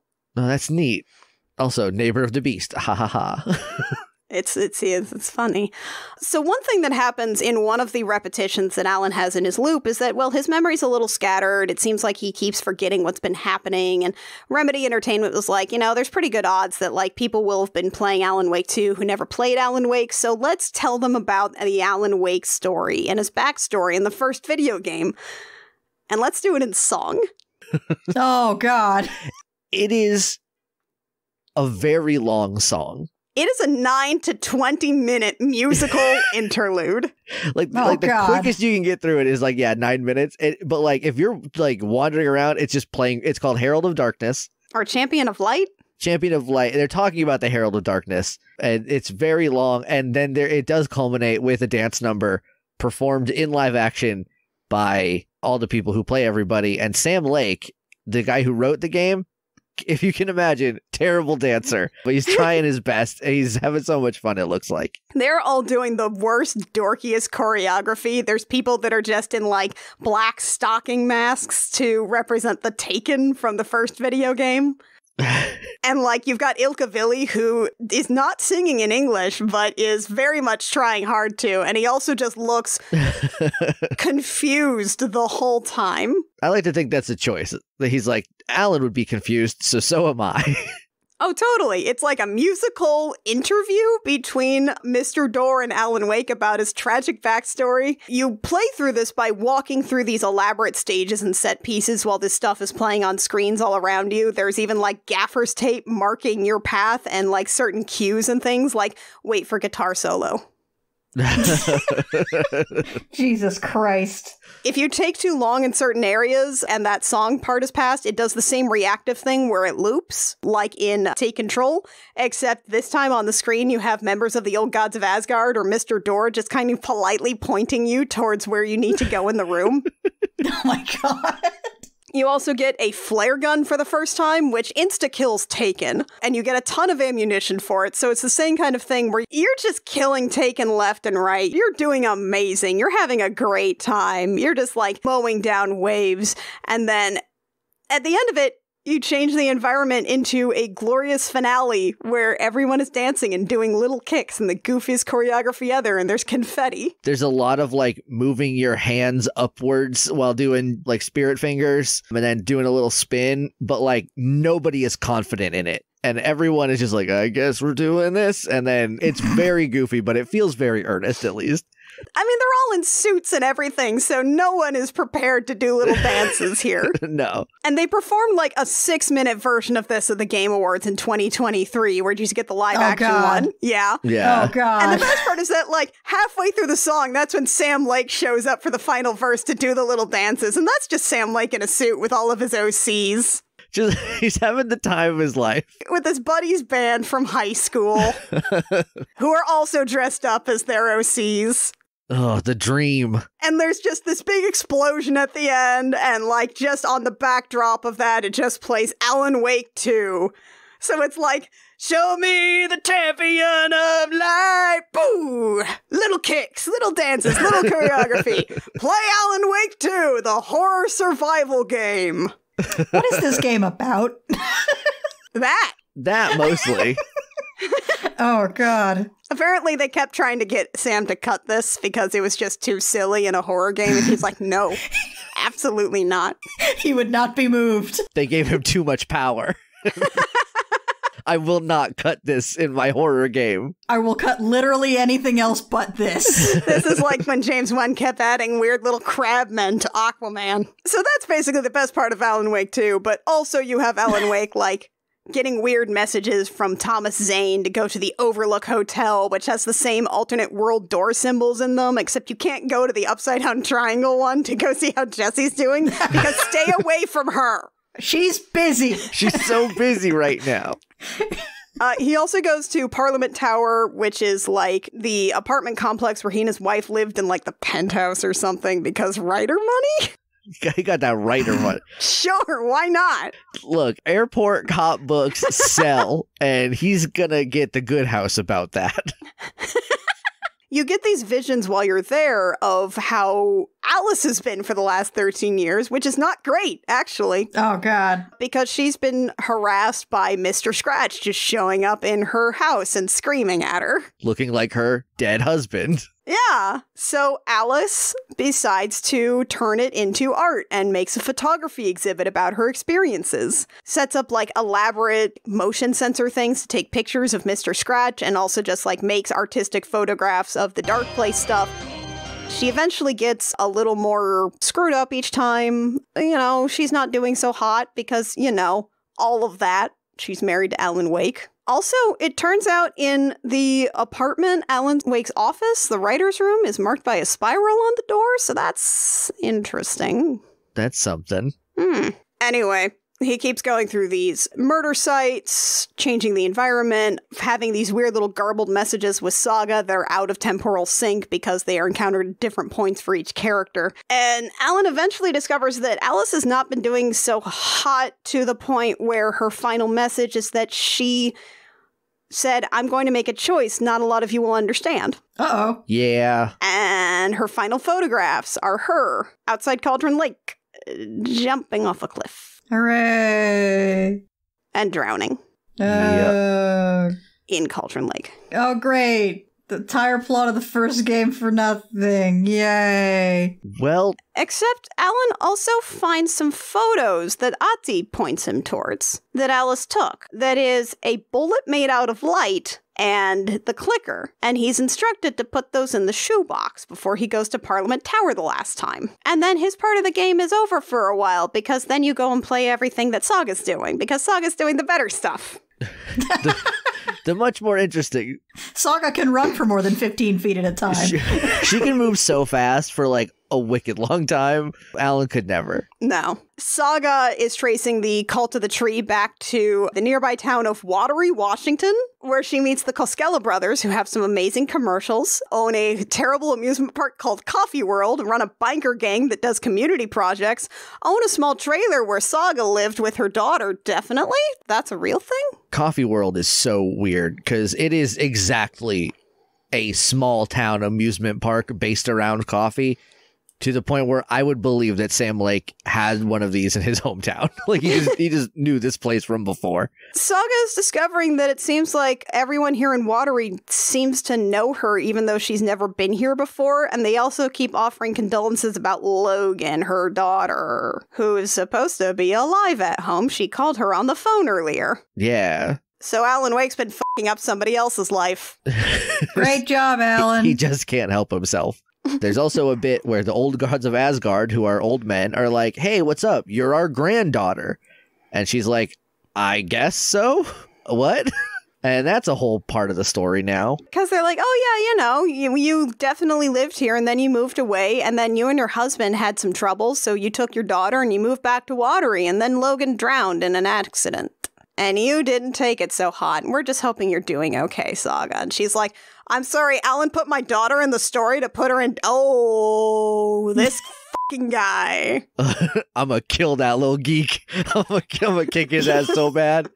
Also, Tor and Odin seem to be aware that there's a story going on, but they're still kind of affected by it. Maybe they've been drinking a lot of the moonshine, maybe other reasons. Saga keeps going through these overlaps to recede the waters of Cauldron Lake, to find the clicker, because Alan needs it, because, as it will be explained to her later, the clicker basically acts as an amplifier for any kind of, like, story-based changes to reality.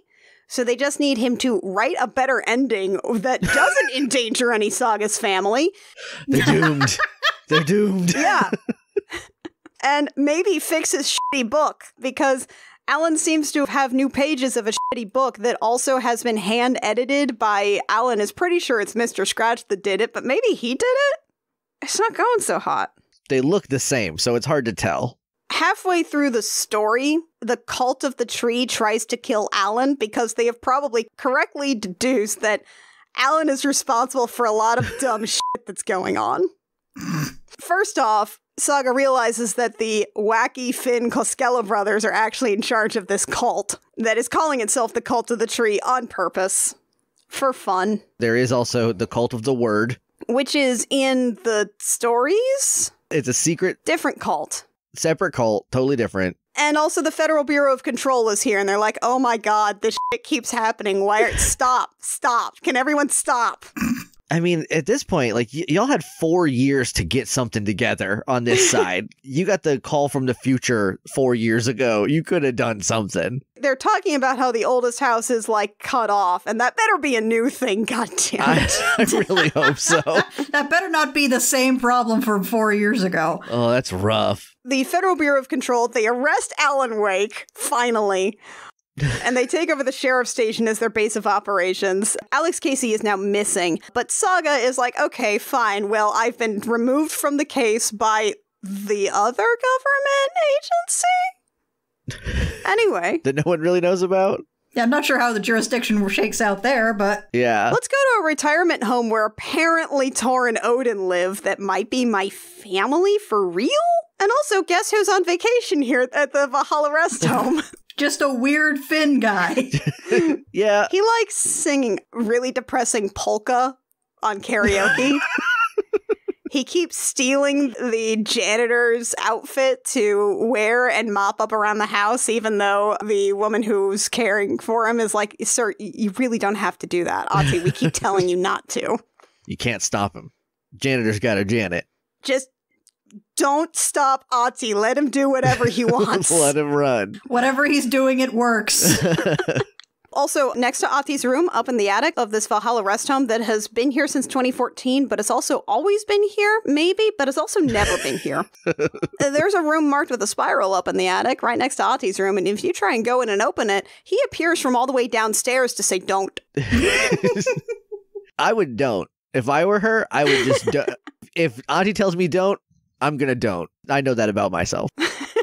Saga discovers that Tor and Odin Anderson are, in fact, her real relatives, but basically, Tor Anderson was a real shit dad, and her mother, Freya, was just like, no, I'm gone. Goodbye. Seemed to be something that happened with Saga's father, some kind of argument, and Freya was just like, no, I'm taking my daughter and leaving. Goodbye. And then Tor wrote a very sad song about it. Like you do.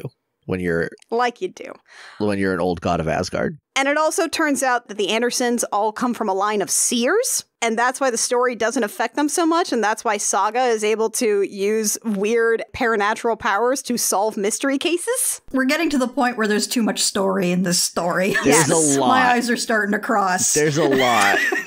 Yeah. I don't know if it's earlier. At some point, someone's like, yeah, your mind place, that's a psychic power. And she's like, no, that's just a normal thing that everyone can do. And they're like, it super isn't. And she's like, we'll see.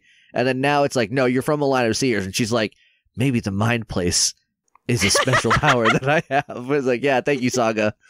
Thank you for finally getting here. Saga eventually finds the clicker, and she tries to bring it to Alan Wake at the police station, but wouldn't you know it, the police station is being attacked by Taken because the FBC are bad at their jobs. 4 years. 4 years. You have 4 years to wind up for this. The agent in charge of this is Agent Estevez, who is a divorced lesbian, who is great. like, at some point, she and Alex Casey hang out, and they talk about, like, how they both deserve better than their ex-wives. No, you don't. And also, it turns out that Alan Wake has been Mr. Scratch this entire time that he has been here. They think. Actually, they're both the same people. Whatever. They go to Cauldron Lake to try to use the clicker to perform a ritual to bring Alan Wake back to the real world, back from the dark place, because it turns out they think he's still trapped there, and they need a piece of art to do it about bringing Alan Wake out, because that's how the dark place works. So Saga's like, so it turns out I'm related to the old gods of Asgard. Oh, God damn it. And they do a second musical interlude with lots of ammo and explosions and rock music, because this game rules, actually. This one is all about cranking lights, too. There's a lot of cranking lights up to trap Mr. Scratch, and you gotta hope he doesn't whip you around before you can crank the thing all the way up. They also bring the light cubes back from the FBC. Oh, good. I missed them. They're like, we brought them with us. It's the only way we know how to power things. But we can't telekinetically throw them into stuff, so you just kind of have to press a button on them. Yeah, they're on wheels now. We got a dolly. So the ritual kind of works. The dark place is expunged from Alan Wake, and also it turns out that it did bring back Alan Wake, but it brought him way back at the beginning of the game, and that's why he appeared out of the dark place. So Saga did it to herself just much later. Womp womp. Poor Saga. The dark presence, which is now out of Alan Wake, decides to infect Agent Casey instead, who then throws Saga into the waters of Cauldron Lake and escapes back into Bright Falls to perform the final Deer Fest. Oh, God. The final Deer Fest? The final Deer Fest. Working title ass names. When he gets like possessed by the dark place, he goes like full Max Payne. Like he's like in the trench coat, not like the regular FBI outfit. He's in his like noir ass duds. And it's very funny that he's like, finally, I can be Max Payne again. For the final Deer Fest. You find out that Odin and Tor Anderson have just waded into the waters of Cauldron Lake to go after Saga. And I guess that's why they're the house band for Mr. Door. Yeah, that makes sense. Who, by the way, at some point, when Alan's like, wait a minute, this is all stupid, and he's like, you're right, it is. I just thought you wanted to, like, have a little bit of levity, you fucking weirdo. Also, don't mess with me or my family ever again. What could that mean? Because it is deeply implied that Mr. Door is actually Saga's missing father? Oh, Jesus. There's a bit about how he was struck by lightning and became untethered from... So there's only one Mr. Door in all realities now, and it's like the same guy, like he's in all of them, from lightning, probably from Thor's hammer, maybe. It's hard to say. I hope they never fully explain that. So anyway, Alan goes back to town for Final Deer Fest to find that the horror that culminates in this entire novel is, it's an idyllic, bright, sunny day in Bright Falls, and everyone is in deer masks, and they're talking about how great Alan Wake's shitty cop book is. It's so funny. Every single person praising him is just saying, like, you think he's going to do this thing, but then he did this other thing. It's like, that's just kind of how stories go most of the time. Like, that's called writing? Yeah, it's mostly just like, they're like, whoa, he wrote another book. Whoa. Yeah. Like, you find a video of someone doing a book review, and he is literally just describing the book itself. He describes the synopsis on the back as riveting and says that the book weighs less than other books. Oh, wonderful. Also, yeah, everybody is in deer masks. It's very, like, eyes wide shut. It's a little weird. So he gets the novel. He tries to write a brand new ending by escaping to the writer's room, which, as it turns out, is behind that spiral door in the attic, which is fine. Don't worry about it. Meanwhile, Saga in the dark place is trapped in her mind place and forced to confront all of her fears and self-doubt with, like, her conspiracy board, where she just keeps having to hang up pictures that it's like, you killed your daughter, you killed your daughter, you are a terrible partner, you let Alex Casey down, you're losing your mind. Until Saga's just like, wait a minute. Hold up, this is stupid. This is wrong. This is bullshit. My friends and family love me and I'm doing my best. And then she just walks out of her mind place. So it took Alan Wake 13 years and outside assistance to get out of the dark place. And Saga's just like, Actually, no, I don't like it here. No, thank you. Yeah, which makes a lot of sense to me. Yeah. Saga and Jesse should hang out, honestly. They should. And Saga's just like, wait a minute, this is stupid, and she leaves. She ends up in the, like, dark place New York City that Alan created, and basically just, like, picks up a manuscript page about Mr. Door, who can just wander through these places because he's not bound to it. And it's cool because the narrative is also like, Mr. Door realized he was being watched and said, all right, f***er, just this once. She also gets this page from Tim Breaker, who's also here. It's fine. He's just like sitting on a bench too. He's just like chilling, like in the middle of the weird dark place, rainy New York. And he's like, okay, Saga, what's up?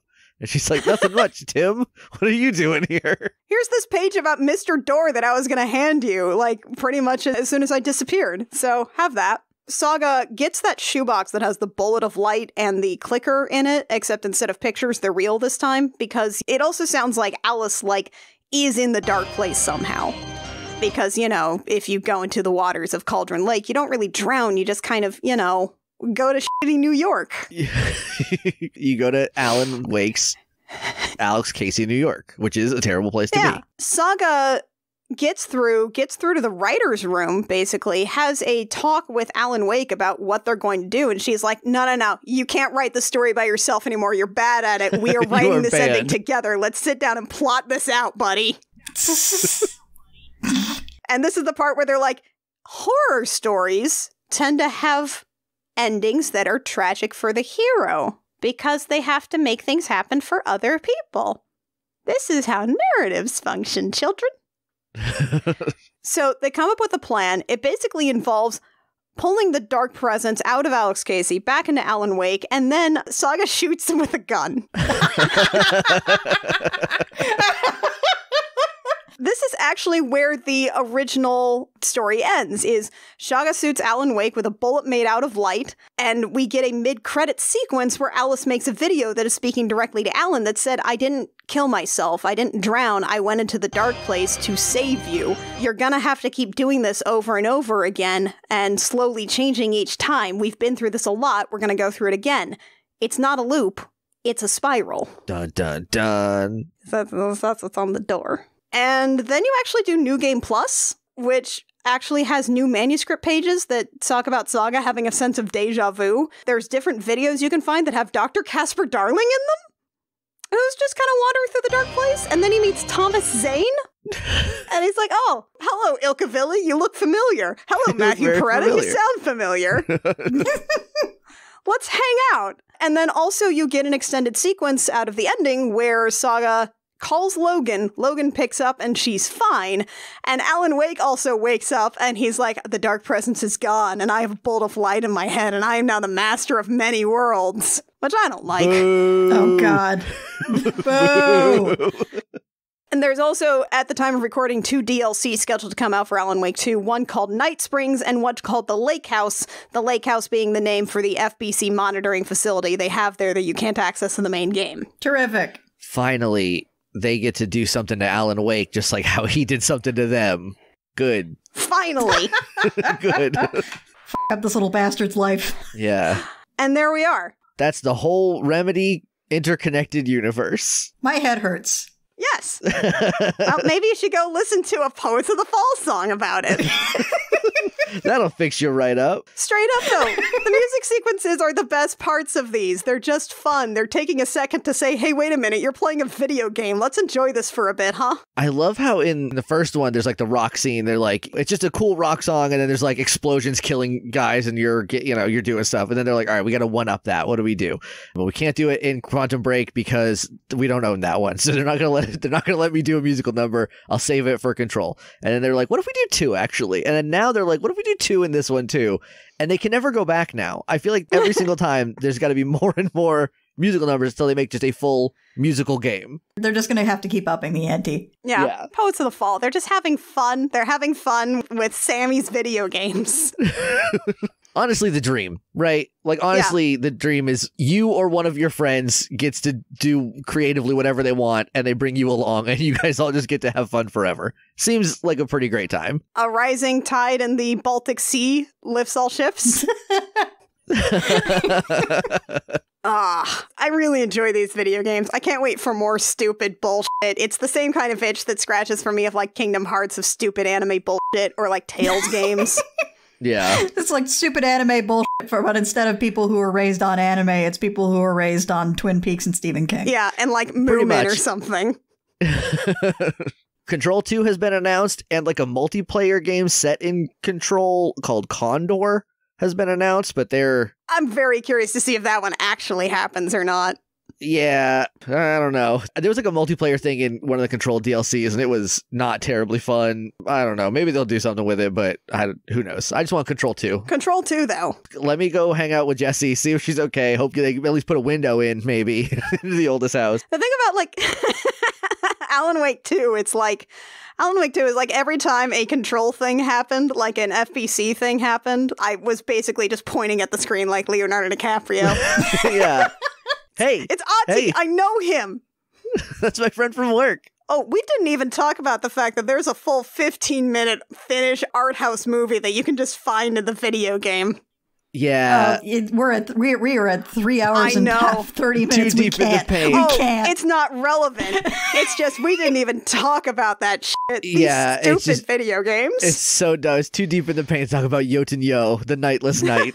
But here we are. We actually pretty much just scratched the surface here. There's so much bullshit in these. You should definitely play these video games, you guys. And you do, unfortunately, have to read all of the papers that you find in every one of them to get the whole story. It's that kind of video game. It's time for final facts now. Okay, what's your final fact? I'm just going to keep standing by this. If you are a writer, don't write a story about a writer. Please, please, God, no. Please stop. Jake, what's your final fact? My final fact is that when you make plans, it is not God who laughs, but a janitor. Annie, what's your final fact? Make little video games with your dumb friends. Make little things with your dumb friends and you'll have a nice time, and maybe someone else will too after 13 years. Okay, that is going to do it for us here. Jake, thank you so much for joining us. Where can folks find you? You can find me. I'm still on the bad website Twitter at JJ_Mation. I'm gonna turn the lights off. You gotta stop. I have decided that I've dug my feet in the sand, and I will be there until they shut it down. I will make it worse every day for Elon. As God is my witness. I'm also on Blue Sky, Jake Mason whatever the hell, Blue Sky. I don't know how that one works. Bisky.social, I think. I don't remember. Something. I'm there. Yeah. Less often, but still there. Then there's a bunch of podcasts. There's the Morphin Grid, which we are about to hit our 10-year anniversary on this next week. Congratulations. A week from today. Thank you. We've watched so many Power Rangers at this point. That's there. There's Kingdom Smarts, where Shannon Manor has 30 minutes at a time to explain Kingdom Hearts to me. And I've never played the games. I still haven't played the games, but I have cried about fictional children just having a bad day. I don't want them to have a bad day anymore. Then there's Pokemon World Tour and United. World Tour is back. There's no real focus. We just talk about Pokemon for a little while. And then United should be back by the time this comes out. Oh, hell yeah. Back on track. Yay. And the problem is that Alan's getting their doctorate, and that takes up so much time. So we haven't... Yeah, that'll do it. Haven't had a lot of time to record. But semester is over, and their next one is going to be easier, so we'll be able to finally, get back into stuff. So... Fantastic. Forward to that. Yay. Thanks for having me, y'all. Also, if you want to hear Jake edit things that Crooked Russian Cam people are on the reg, he is also the editor for Gem Jam. Gem Jam. No, that show is over. I didn't do that one. Show's long over. Although I did get someone commenting on my Limp Lizards fanfic the other day who was saying that they had listened through the entirety of the Gem Jam just recently and had found my fic. Bless. That was really cool. People are still listening to that show, and I'm very happy about it because we worked hard on it. We did work hard on that one. Wild. Those are other shows, but this is this one. Okay. I Will Fight You comes out every 5 weeks. You can find it wherever you download podcasts. It is edited by Lucas Brown of The Math of You. If you would like to support us, just find us on the internet and say hi in some capacity. That's always nice. We're around. We're on Blue Sky. We're on the bad website, but I don't really check that one. But you can also just find us on crookedrussiancam.horse or crookedrussiancam.gay is our website where you can find information about I Will Fight You as well as our other shows, some of which are dead, but we still have things on there. Money. You can give us money if you want. And don't you want to? Don't you want to, baby?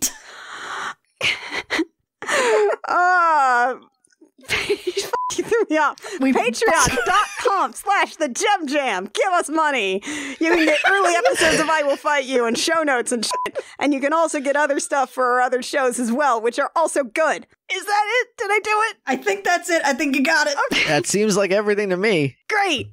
Go find Jake on places. He's very good. Yeah. We like him a lot. Oh, thanks. That is going to do it for us here. Join us next time. We'll have another fun fact for you that is absolutely true, and you cannot argue with us about it.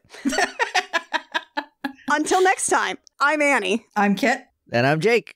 And we have fought you.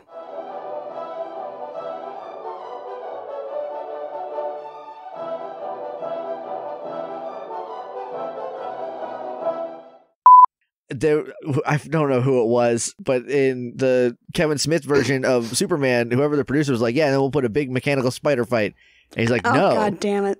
And then they're like, okay, fine. And then in Wild Wild West, he's like, now we're putting a big mechanical spider fight. I'm getting it in a movie, God damn it. As I recall, I remember Neil Gaiman also saying that the guy doing the Sandman movie, which was the same guy, wanted a big mechanical spider fight in that too. So he just had such a boner for a big mechanical spider fight. Until next time, on Annie. I'm Nope. One more again. Until next time,